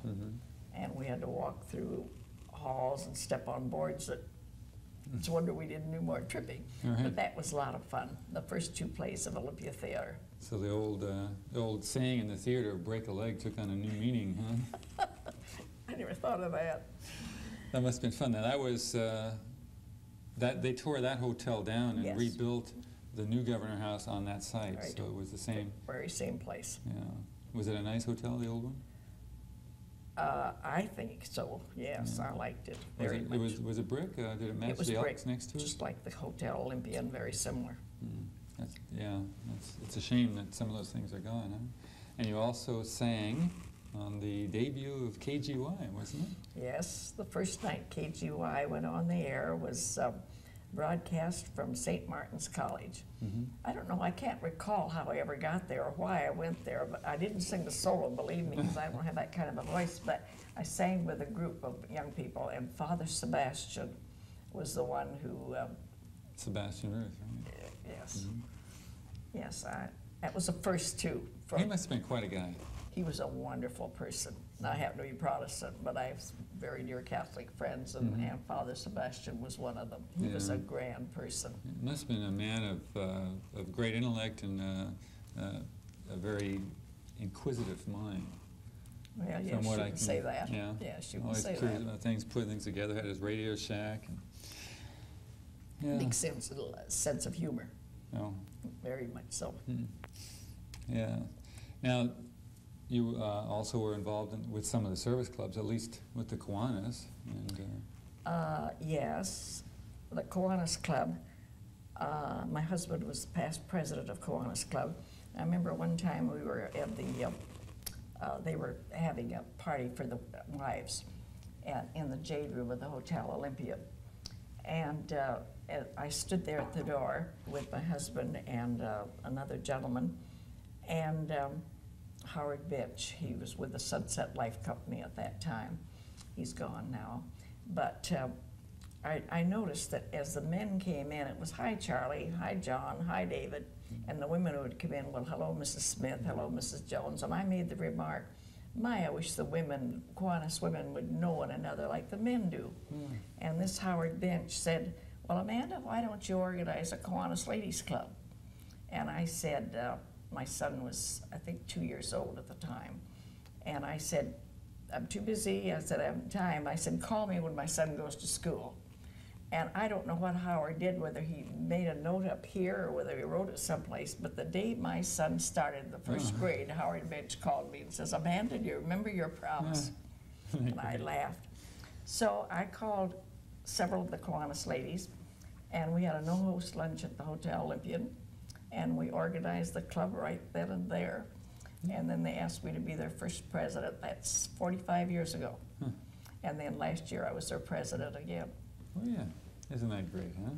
45 years later. And then you were active, of course, in Terry's activities, PTA and Scouts. Yes, PTA, music lessons, Scouts. Well, hey, the music lessons are doing well. He's got. You gave me one of his albums. He's great voice. Well, he's gone to Nashville a couple of times. He made a Western tape, and then he made. I was after him for 2 years to make a tape of my 10 favorite hymns, and he completed that just before Christmas last year, and I love that. In fact, today he and my grandson are both on their way to Nashville to make an album. Oh, good luck, huh? Good luck. This isn't his business now. He's credit consultant with a big attorney firm in Seattle, but this is a hobby with him. He plays 5 different instruments, and he loves to, but he never did very much with singing. Never had a singing lesson in his life that I know of, but he plays the piano. Beautiful voice. You shared that one tape. I just love it. Well, I'll share the album with him when he gets back. He's going to make an album. Good. I'm looking forward to it. You know, we've been talking a lot about things that you did. You also are still a dreamer. Let's talk about a few of the things you would like to see happen, some of your dreams, Amanda. You mean things that you'd for like to Olympia? Yes. Well, I know one thing I hope will not happen, and I do hope the Planning Commission will do something about high-rises. There's a high-rise on 5th Avenue, and I hope I'm not stepping on anyone's toes, because I wouldn't hurt anyone intentionally for anything in the world, but this is what I feel inside. That high-rise there on 5th Avenue going west, before that was built, you could stand up at the Capitol at the back of the Temple of Justice, for instance, and see way down that beautiful view of the water, the sound, beautiful. Well, now you stand up there and when you look at a big blank high-rise. And not only that, I don't know who the members of the Planning Commission were or who did this, but they allowed that building to be built. And then all along the lake, where I had a dream of having park benches and green grass for the citizens of Olympia and everyone tourists, they have a parking lot, and that cement parking lot was built primarily for the residents, the tenants of that high rise. And to use that lakefront that way is and I certainly, one of my big dreams is that no more high rises in Olympia. We have a lot of land yet and places to go. The building you're referring to is Capitol Center, which is immediately to the west, I think, of the Elks. It's the west, but it's right down between the Capitol Lake and Budd Inlet there. Yes. Yeah, right. it's in the wrong place. Oh, it's definitely in the wrong place. It's just a shame, and that, like, ruining that lakefront property with a parking lot. I don't know, we're going to have our country's going to be a slab of cement someday. Well, not if we're lucky, not if we work and see where are some of your other dreams. Well, another thing, and I don't know who at the State House are not going to like me for this, but I don't like the state buildings they're building around lately. The East Campus, and I was here when that was started, and it's a beautiful campus, and the buildings are beautiful. Then they have the West Campus, the west of Capitol Way. Well, now they have the East Campus going that way. The buildings are not too bad, but they don't compare with the East. To me, I'd like to see all the buildings uniform, beautiful. Well, that too isn't too bad. The grounds are nothing compared to the West Campus, however. But now, do you remember the old J.C. Penney building on Legion Way in Capitol? Well, have you noted the building that's there now? It's a desecration. I don't know why. Now there again, I don't know whether to blame the Planning Commission for allowing that. Somebody had to allow that. Well. But they should have kept the buildings. This is the capital city of the state of Washington. And they should have kept the buildings more or less. A little stately. Oh, yeah, well, There are a couple of things, Amanda. We have just a couple of minutes left. I don't want to forget one thing, and that was the renaming of one of our streets, part of 7th Avenue, I believe. I'm proud of that. I don't remember exactly when that was done, but years after. I'm glad they did it while I'm still alive. But about 5 years ago, 4 or 5 years ago, they named 7th Avenue Amanda Smith Way. And that's right on the corner of 7th and Capitol Way. Isn't that great? That was a great day that day. Dave Scramstead was the mayor at that time. Of course, that was the council form of government. And he sent police escort up the ride downtown, and that. Nice. It was really. And another thing, may I interrupt you just? You bet. I don't know to whom to give credit. I think it was Eldon Marshall who started that, but I'm not sure, and Eldon would never admit it. Isn't that nice? I'm sorry. I was going to say, I know there's one other thing that you're proud of, and that was when the Daily Olympian very recently named you as one of the 12 who counted in this town's history. Yeah, that was a magazine section. I'm proud of that great? too, and I want to thank the Daily Olympian for that. Well, I guess we could call this this chapter of our story of Olympia the Amanda Smith Way, a woman who was concerned and cared and had the courage to act. And you did a lot for this town, and you've been a wonderful guest on our story of Olympia. Joe, I want to thank you very, very much. But before closing, may I also thank my supporters and all the people of Olympia who supported me. I could never have done all these things by myself. You know that. I might have started many of the things, but the people supported it and kept it going. It's been wonderful having you here. Do I have time for a toast? You bet. I'd like to thank Carol Burns too and her staff. And to each of you and you, Joe, and anyone listening, and my supporters, I would like to propose a toast. I wish you health. I wish you wealth. I wish you golden score. I wish for each of you heaven when you die. What, oh what could I wish you more? God nice. love you. Thank you very much, Amanda. And thank you for being part of our story of Olympia. I'm Joe Willing, your host. We'll see you soon.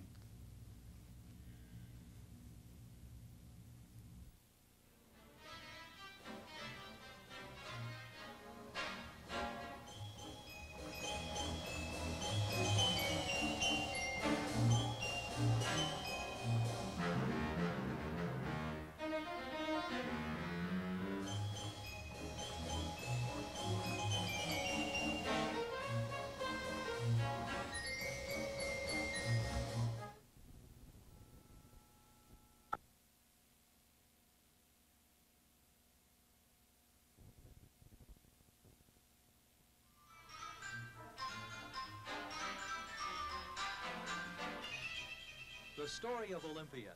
It's a story about a place known for many things. It's the village once promoted as the Pearl of the Puget Sound. It's the town that oysters and water made famous. It's the capital city of Washington State. But more than anything else, Olympia is a place people made great. So join us, won't you, in our Stories of Old Olympia. It's a tribute to our town's quiet heroes, the workers and the dreamers, the pioneers and the builders. They're all part of our story. They're all home folk. And while they don't always make headlines, they do make cities. And our city's a better place because of them.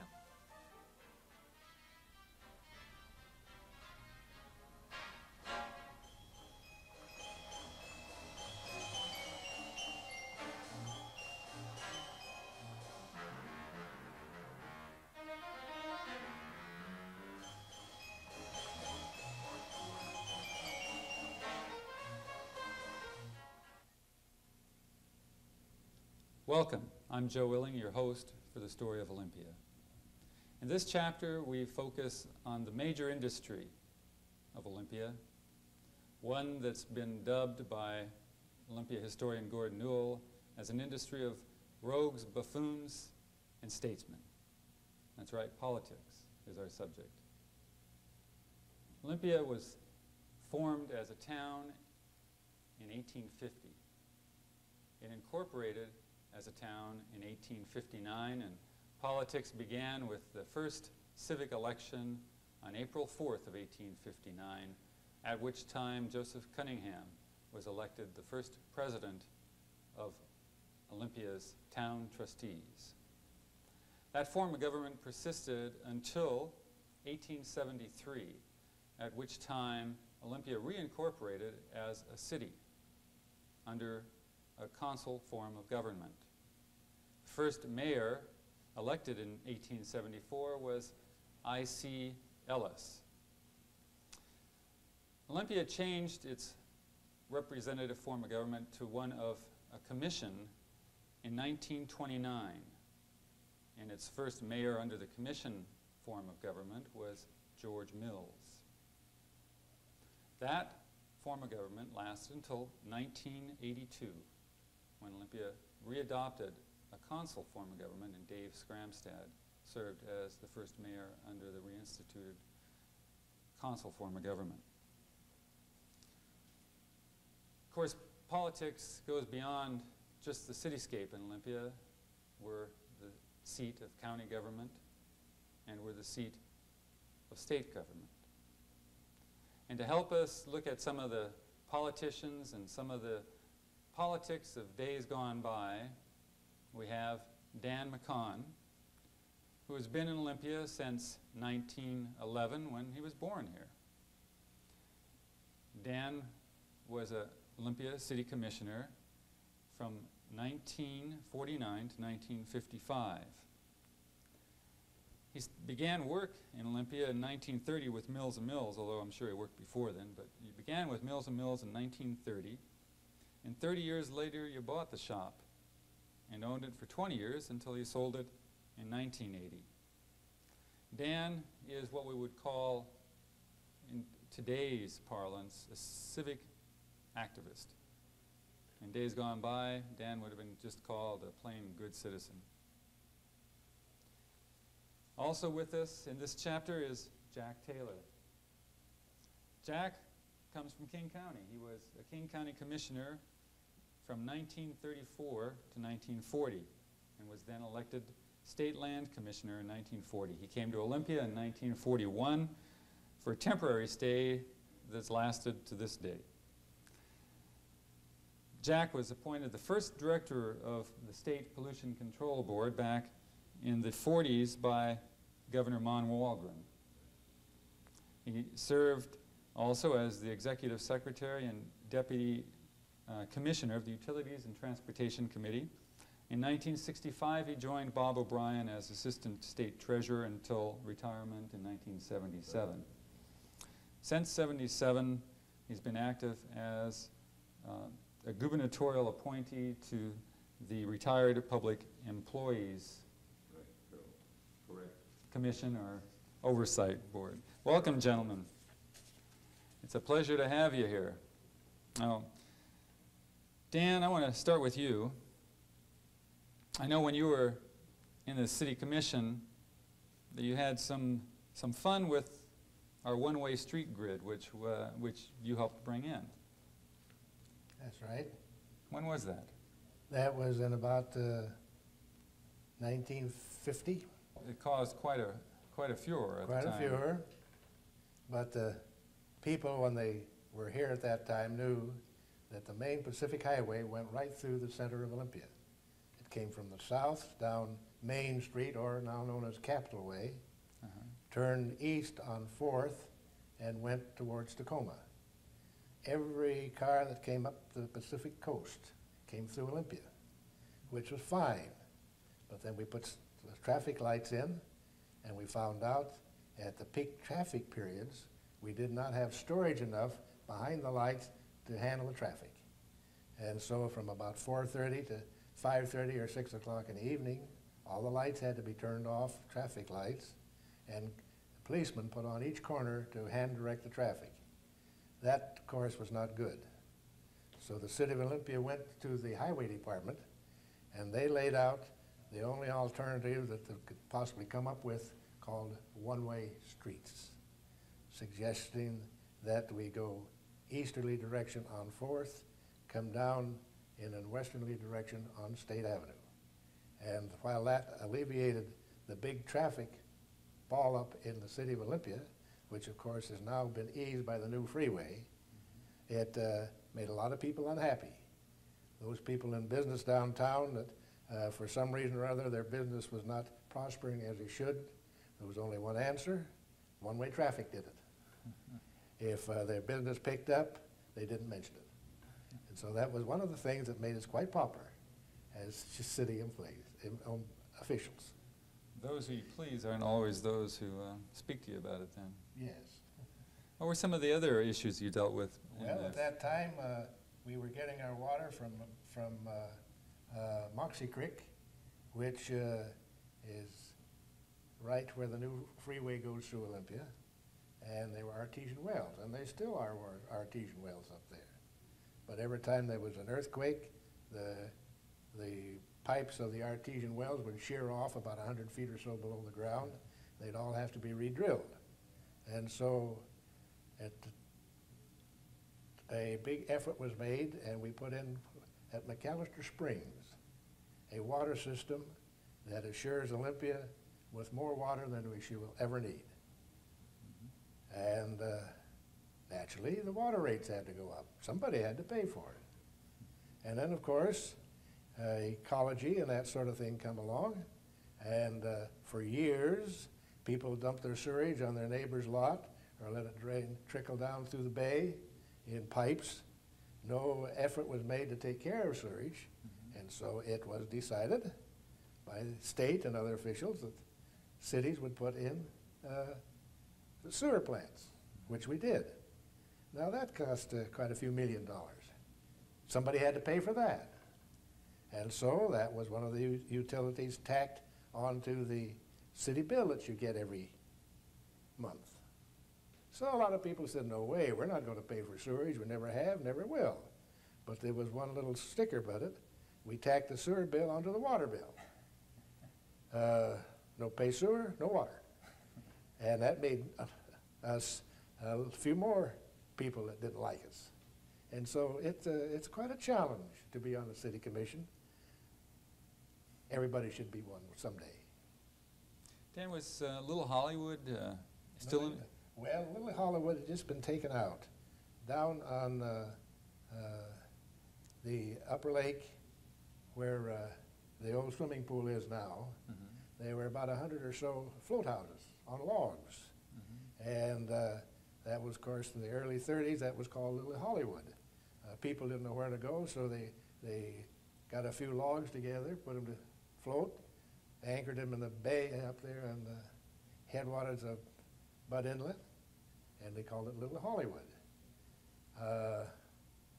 But the mayor, before I came in, named Truman Trullinger, Truman and his group finally got rid of all the shacks on Little Hollywood, which cleaned that area up. That must have been a sewage problem, thinking about. Oh, yes, but who worried in those days? That was before our ecological awareness. Us kids swam in the bay right up close, dived off the end of the sewer pipes. We didn't die. We prospered. I was always overweight. So I don't know. Things keep changing and they're still the same. We're still building sewer plants and tacking Right. it onto the water bill. Right.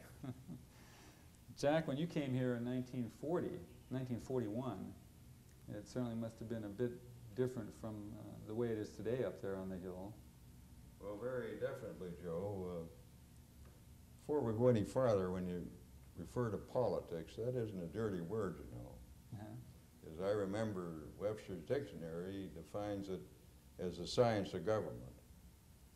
And I think maybe Dan and I might refer to some sidelights of interest, which wouldn't be the science of government, but in principle, this is what we're here for, to talk about the science of government, the development of Olympia, as a result of it being the capital city. Yes, it was a great joy to come down here. And when I first come down, I planned to be here for 4 years because I was elected to a 4-year term. But I was so impressed with the Olympia area, the people, that I decided to stay. And I've traveled in many, many places in the world. And there isn't anything that I'd trade it for that I've seen. Upon taking office as land commissioner, the benefit of a business background before entering public life as president of the Price Right Retail Markets and advisory committee of the Puget Sound Quality Stores, which is the Associated Grocers, I found that a great advantage in entering the statewide picture as an elected official. Because it involved the appraisal of millions of dollars in school timber that would go into the various school funds. And as a result of this business background, it proved to be very, very beneficial in the management. In addition to that, as land commissioner, I served on the Capitol Committee, State Capitol Committee, which composed at that time of the governor, the auditor, and the land commissioner. Governor Langley was the governor, Cliff Yell was the auditor. And we got into many projects and many problems as it referred to the capital city, which is Olympia. And I believe that we did a lot to preserve the idea that this is a capital city. I recall, Joe, one time it was brought to our attention that there was a trend on the part of state government to move some of the main offices out of here into the city of Seattle. We got a hold of then Attorney General Smith Troy, I think you'll all remember him, an outstanding attorney. Had him check into what was going on. He brought up a test case. It was decided by the Supreme Court that this was illegal and against the Constitution. This saved Olympia and preserved it as the capital as we see it today, in my opinion. That was a landmark case. That was a landmark case. In addition to that, we outlined a program that hasn't worked out because it was our thought to try and keep the offices in a centralized area. It's kind of spread out a little all over the Tri-County and the area.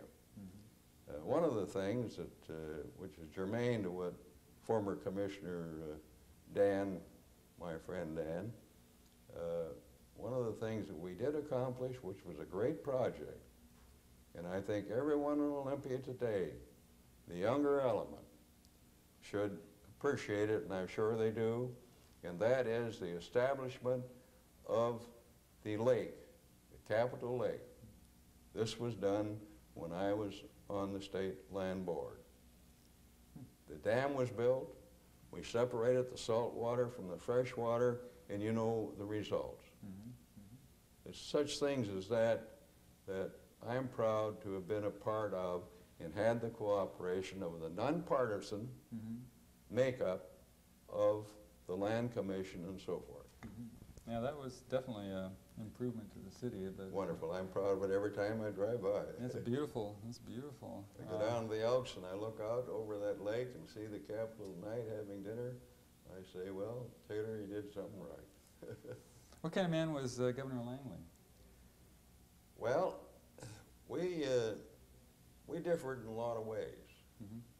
And of course, Langley was mayor of the city of Seattle when I was King County Commissioner. And he didn't start out as a Republican.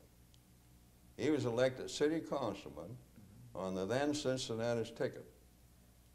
And kept saying that he wasn't interested in running for governor, and all of a sudden he did. And I might, a little actual sidelight. This is what I was saying to break through on the political arena. I got a call, and I was in San Francisco attending a conference, from a friend of mine and said, Jack, can you get back up here and have a little conference with it? I said, well, what do you have in mind? They said, we want you to run for mayor of the city of Seattle.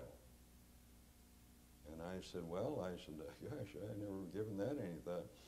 And I doubt whether you can get reservation because there was a war going on. So we've already made the reservation, but you have to go through Salt Lake City to get back. Well, I got back and we had the conference of the leaders, and there was businessmen, there was labor, and a representative of the PI, which they said that they were ready to endorse me. And I said, well, I don't know whether I can beat Langley. Is he running for re-election? They said, yes, he is, but we've taken a survey and you can beat him. Well, I said, thank you for the confidence. They said, he's planning on running for governor, and we don't feel that we should re-elect a mayor that's going to be spending his time campaigning statewide for governor. And that's why we want you to run. You came from the business community into King County Commissioner, and we feel that you're the man. Well, I said, let me think it over. So they said, well, you only got about 2 or 3 days to make up your mind.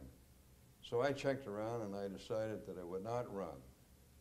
And I went into Art Langley's office and I said, well, Mr. Mayor, I know you've heard that I was considering running for mayor. I want you to know that I'm not going to be a candidate against you, and I understand that you've assured the people that you will not run for mayor or for governor in 1940, that you will serve out your term.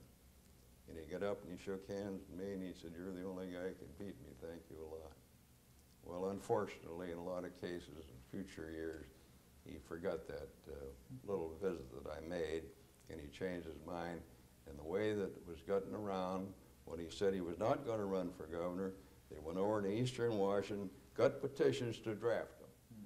So he was drafted and he didn't run as such, you see. Okay. So it's kind of interesting to the sidelights to the political arena, and it goes on and on and on. But was he a Democrat then who changed to Republican later? No, he was actually, Cincinnati's ticket was nonpartisan, the consul was nonpartisan. Just like Dan here when he was elected commissioner in Olympia, nonpartisan office. That's right, but Dan, you've been partisan your whole life. Let me ask you, who was the first mayor you remember? You were born in 1911. First mayor I can remember? Oh, that's quite a fur piece ago. This old man, Mr. Johnson, had a grocery store downtown. His son later became mayor of Tumwater. And of course, a man named Gamble and Ian Steele. Oh, there's so many of them. Who are some of the mayors that really stand out in your memory? Well, I think Truman Trullinger did a good job. He was there during World War II when it was tough. And after I didn't serve anymore, I think Neil McKay did more to realign the police department. And we had a little trouble there. We were going through a phase in the police department where policemen were the rough and tough type of cop, you know, into the higher educated academic type of chief. And there was a little squabble there, especially with a lady mayor just before Neil McKay. Who was Amanda Smith? That was Amanda Smith. And she's still living and still in good health. And she still dreams politics, and she's quite a gal. I say that for self-defense because she lives about 4 houses from me. I see. But you know, she's very nice. And then when they, of course, I'm a great booster of the commission form of government because there are 3 men, and when you've got a problem, you go to the one that's responsible. Now, you want something down the ear? Forget it. I see. I've tried. There's so many on the city council that nobody's responsible anymore, in my mind. I see. You got a problem. Before, you used to be able to go to head of the finance department and arrange your bill. Now they have to refer it to a committee who has to appoint another committee. I'm not used to that sort of thing, but I better get used to it. Well, Dan, I was 29 that changed over. So do you remember the former consul government which preceded the commission form? No, not too much, Okay. because that gets back And when I took political jobs for granted. I mean, we always had them, always will, and I didn't worry too much about them. I was worrying about whether our football team was going to score or not, or something like that. Right. Politics, as such, was for older people. When did you first get interested in it? I came back from World War II and felt kind of didn't know anybody anymore. Oh, is that right? So elections came up, and just for something to do, and let people know I was back in town, I ran for office. And they crossed me up and elected me. And that's the way it worked. After 2 terms, that was enough. But everybody should have a political job sometime in their life. It changes your attitudes and your ideas of politics. Broadens your perspective. Somebody's got to do it. And maybe that's one of our big problems in this country. The real good people that could handle it nicely don't want to stick their neck out. The story of Olympia wouldn't be complete without talking about some of the more colorful characters we've had, both resident in our city and visiting it. Jack, as Commissioner of Lands, member of the Capital Committee, member of state government, you must have seen quite a few memorable people come through Olympia. Yes, Joe, that's absolutely true. And, you know, no matter what walk of life you're in, there's some little sidelights of humor, and that happens when you're meeting with public officials. Although we may disagree, you don't have to be disagreeable. So I've met some very outstanding presidents, members of the Senate and House. As a matter of fact, I served on the National Rivers and Harbors Congress, which is advisory to the Congress of the United States, appointed by the Congress of the United States. And this afforded me a great opportunity to meet many of our leaders. And this is where I first met Harry Truman when he was a United States Senator. And he was a great friend of Senator Mon Walgren, who was later governor, former governor of the state. Harry Truman was one of the most outstanding gentlemen that I've ever met in my life. He at times wanted to relax, and including in his relaxing program would be a poker game with his friends. But he never closed the door to the public. He never held it back, that he loved to play poker and do a little gambling. And as a result of that, when Harry Truman was president, Mon Walgren was governor, he used to come and stay at the mansion a lot. And as a matter of fact, when I was director of the Pollution Control Commission, Harry Truman used my office because it was security from the standpoint of walking from the mansion in the back door to where my office was. And we used to arrange a poker game once in a while, Joe. And, as a matter of fact, one night they were over to my place, Mon Walgren and the president, and I'll never forget it. Harry Truman said, "Say, Governor Mon," he says, "what time is it and what day?" And the governor said, "Well, Mr. President," he said, "is it 2 a.m. in the morning and it's Tuesday."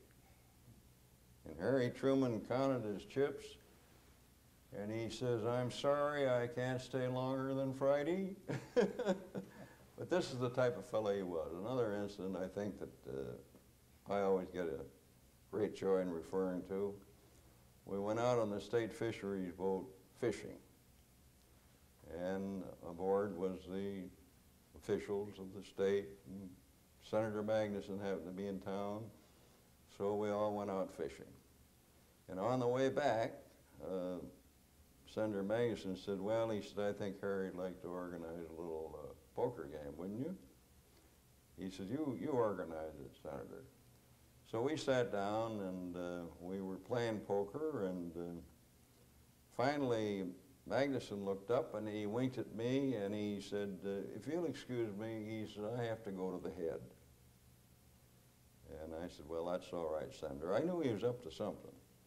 Pretty soon, the boat slowed down. And what Senator Magnuson did was go up and talk to the captain of the ship and said, "Look, the president's way ahead. Can you slow this down? We're ahead of schedule anyway." And Senator Magnuson realized when the boat was slowed down, Joe, that the security control and patrol around the boat would be very concerned. So the first thing that Senator Magnuson did was go to the aft deck, wave the chief of the Secret Service and the president's guards, and he leaned over and he said, "Chief," he said, "there's nothing wrong with the boat. Don't be too concerned. The only thing that's wrong is that the president's ahead in the poker game and we're all trying to get even." Took a little time to get it right. He was quite a guy, Harry. Oh, wonderful, wonderful. He was a great asset to this country. And Great Senator leader. Magnuson. Senator Magnuson, outstanding. Senator Magnuson and I were both elected to county office at the same time in 1934. He was elected county prosecutor the same year I was elected King County Commissioner. And we almost flipped a coin to see who was going to run for Congress when Is that right? he first ran for Congress. Outstanding. It's been history since. You were a member of the Capitol Committee in '49. That's right, Joe. That was the year of the earthquake. That is correct. That must have been. Well, I tell you, it was quite a situation to go through from a financial standpoint. I got to throw in a little sidelight here because I'll never forget it. There was a certain gentleman in the state that every time I would go to a meeting, Eastern Washington or somewhere else, he would show. And he'd say, "Commissioner, when are you going to give me that job?" And I said, "Well, look, I've told you several times to give me a resume of your background, call up and make an appointment, and I'll be glad to sit down and talk with you at the proper place and time." Well, he said, "I'll do that." So we finally got around to do it. And he come down, he had this appointment, and I'm sitting there interviewing in my office, the land office, and the earthquake struck. And of course, everybody was hiding under desks and so forth. And this gentleman that I was interviewing, who had bugged me for several months for a job, got up and run out. It's the last time I've ever seen him. But anyway, that was a shocking experience. And as a member of the State Capitol Committee, we naturally were faced with emergency problems.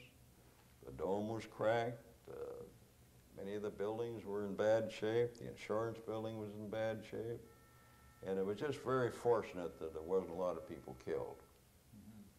if it hadn't have been that we have good structures up there, which is again an asset to the city of Olympia, that would have resulted in hundreds of deaths.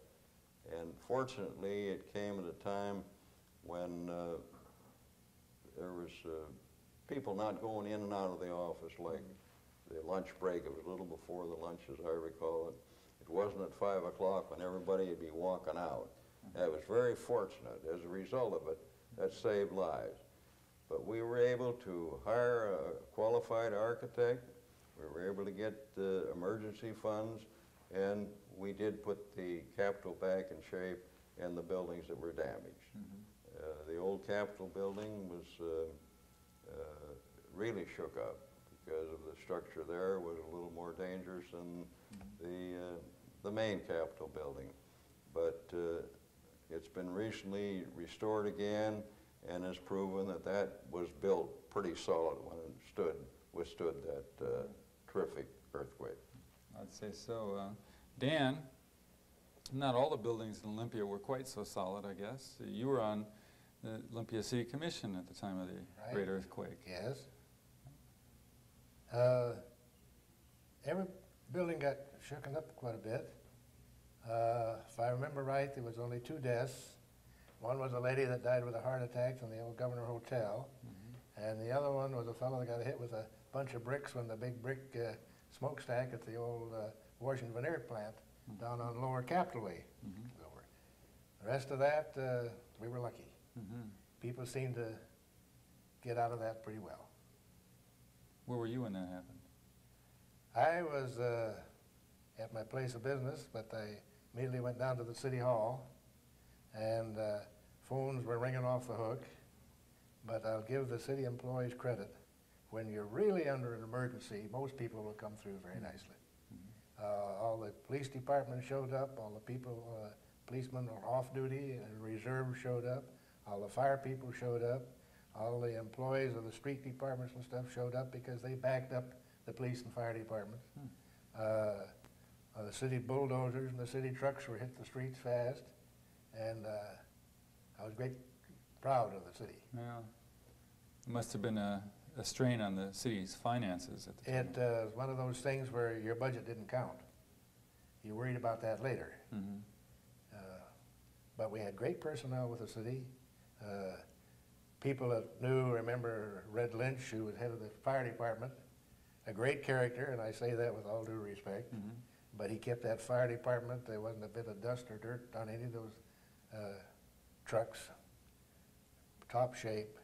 The chief of police was Leroy Kelly, who was, when he wanted to be, was one of the best chiefs of police in the world. He knew everybody and knew his way around. Major, Colonel, General Dome was the engineer for the city. Even though he sometimes wasn't appointed engineer, he kind of took over the job anyway, helping Charlie Williams out. And the city trucks were out capping broken water mains. It was a great relief. Lucky there was no fire with it. Not of any consequence, no. Did that have any effect on city buildings from that It point had on? an effect on the fact that our city inspection wasn't quite as serious then as it is now. Wally Turner was city inspector, and if things were pretty close, well, who's worried, you know? But it was hard to tell these people that your building had moved over 2 inches, and if you have another quake and it moves over another ½ an inch, the whole thing's coming down. So it had to be restored. Well, they had never gone through that before, and it was kind of tough to have the young whippersnappers telling them that they had to spend a few $1,000s on the buildings. So those are little things that come with the package. It's interesting, but everything worked out fine. You know, this, of course, before you were on the commission, but Olympia had the reputation of being a pretty wide open town back in the 20s. Well, all I know is what the older boys have told me. I don't know. What are some of the things they told you? Well, I know as a young chap, anything north of 4th Street was quite off limits. Why, I've suspected, but don't know for sure. Down around the City Hall, and back on what would be 3rd Street and 2nd Street. Mm-hmm. I understand there was some doubt on some structures along there. Mm-hmm. Ill repute, I think. All I know is what the older boys again told me. That's why you'll find that on the north side of 4th Street, we still have the Spar, which used to be Taylor's Place, and the Captain Cigar Store, and all those places were not on the south side of 4th, but everything was on the north side of 4th Street. And there was a dividing line there. Kind of a separate thing that very few prayer meetings were held north of 4th Street. What I've heard is that Amanda Smith had a part in cleaning up the city, as it were. She says so. Of course, there was gambling, and I understand that although things were closed on Sunday, and it was impossible to buy any beverages on Sunday, there was always a way in Olympia to do so. Again, allegedly, I've heard that, yes. Dan, who are some of the characters you remember from those days? Oh, well, characters, of course, connotes many people and types of people. They're good characters, bad characters, and lovable characters. I think probably after World War II or during World II, what a lot of people had pointed out to them was a gentleman named Beachy. Beachy came in with a Russian ship, World War II, and jumped ship. He stayed here, worked as a longshoreman. He was a great, big, rough, tough guy, maybe 6'6", 285 pounds. He got in an accident and had his left arm squeezed off on a bite of the line. Didn't bother him too much.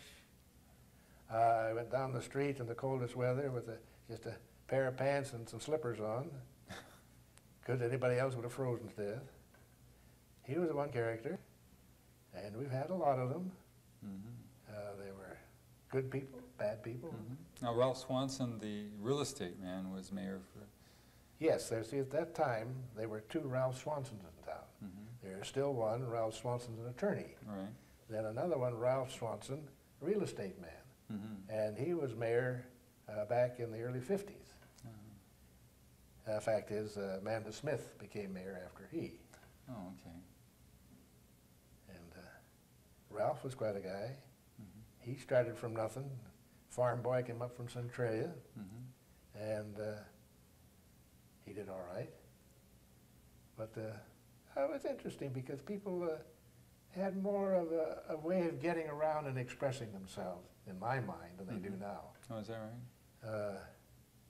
They weren't inhibited by things that you should or should not do. They're interesting. Most of them you could believe. If they said black was white, you believed it. So it's been a joy to grow up in this town. There's a lot of people. I'll bet. And you worked at Mills & Mills in the same building for... I started there in 1930, come back from school, broke, so I thought I'd stay out a year or two to get enough money to go back to school. Never did get enough to go back to school. Go back. But I stayed in the same job or the same building for 50 years. Finally wound up by owning the place, then sold it out in 1960 to a young fellow that worked for me. So that way I knew most of the people around town. Do you think that it was smaller then? It was more My first memory of Olympia was about 5,000–6,000. Now, I don't know what the population is. Well, you have to include the contiguous areas of Tumwater, Lacey, Tanglewild, and when you do, you're 120,000, give or take, which is sizable. Well, we competed with the side of Centralia and Hoquiam, and tried to stay a little bigger than Shelton. A little bigger than Shelton, huh? Was it more pleasant back then, do you think? Well, again, more comfortable? Pleasantries become individual opinions.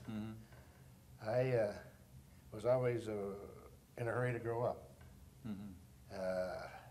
As I can look back on my life now, some of the better parts of my life was when I was in my teens. When you were hurrying to get out of them? Well, you went to school, you took the streetcar, or you ran. Of course, didn't have wheels, these were bicycles. And we got along all right. I was too interested in sports to worry much about girls. A great waste of life, I think. And golf. You're a noted historian of Olympia country and golf. Oh, and golf, yes, And that's been a part of your life. To make the good golfers look good, they must be bad golfers to compare them with. I was one of the comparative people that they compared with. That is stretching the truth. No, I've seen you golf, and you do quite well. Well, I still got my membership, and I still got my card. And the card still now has side curtains and a heater in it, but I still got it. And Dan, I still read the little history you wrote about Olympia Country and Golf Club. Good. Which is fun. Jack, when you came here in 1941, the town was a bit smaller than it is today. Very definitely, Joe. It's hard to realize the difference when you think back that many years. 40, almost 50 years now. Yeah, going on. It's kind of dating me, isn't it?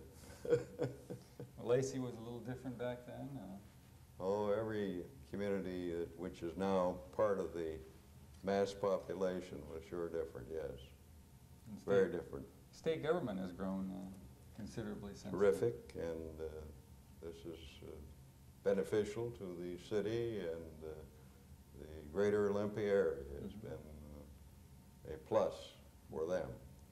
And of course, the state has grown in population, and naturally government grows with it. No question about it, it's going to be that way in the future.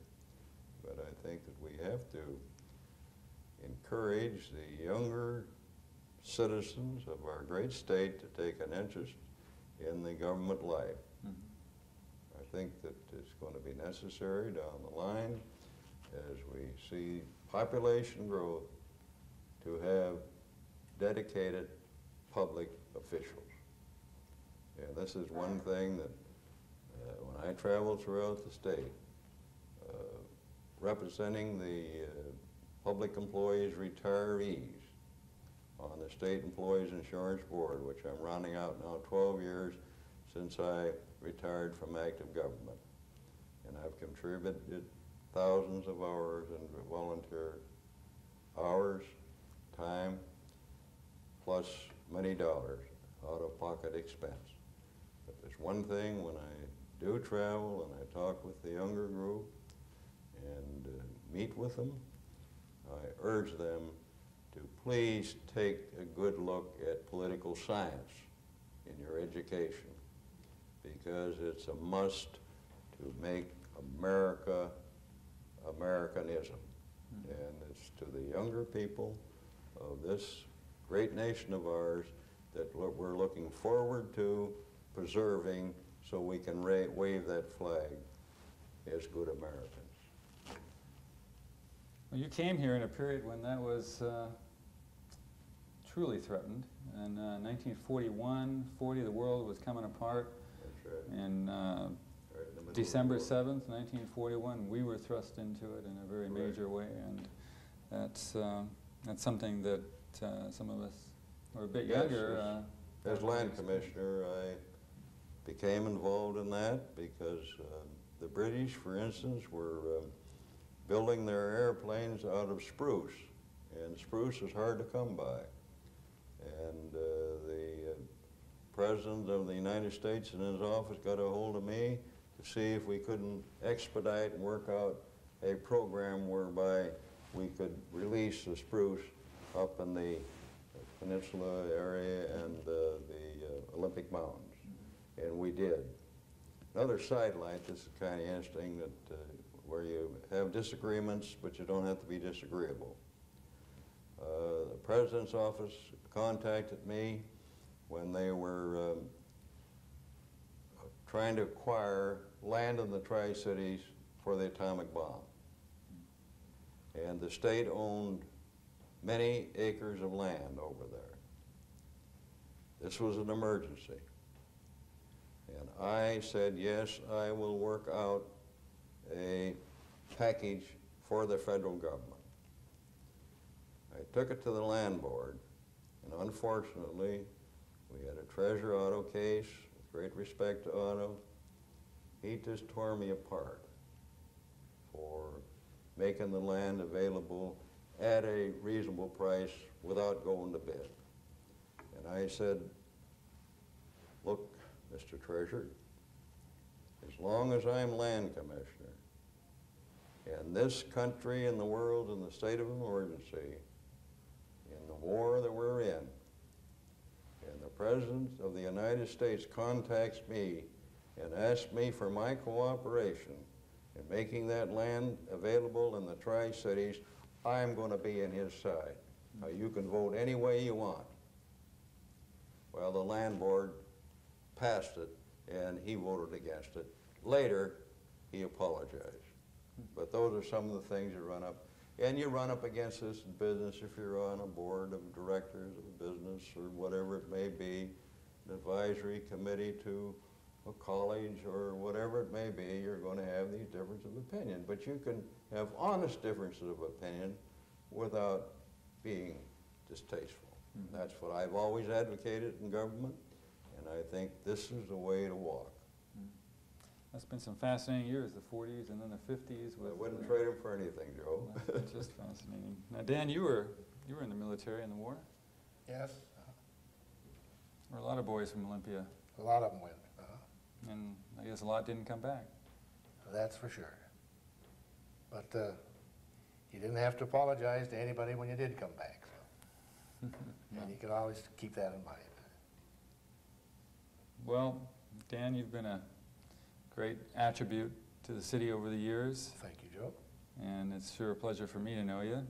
And Jack, it's been a real pleasure to have you on our story of Olympia. Joe, I want to thank you for the invitation, and Charlie Curry, and especially the community television station and their staff. I think that more programs like this should be televised and presented to the public. I think it's a very constructive deal. There's sidelights where we can get some laughs, but there's some good points constructive to the building of America, making it stronger and stronger, and get rid of the war and have peace in the world. Thank you very much. And thank you for being part of our story of Olympia, too. This reminds me of old KGY when it first started. Anybody that was breathing could be on the air.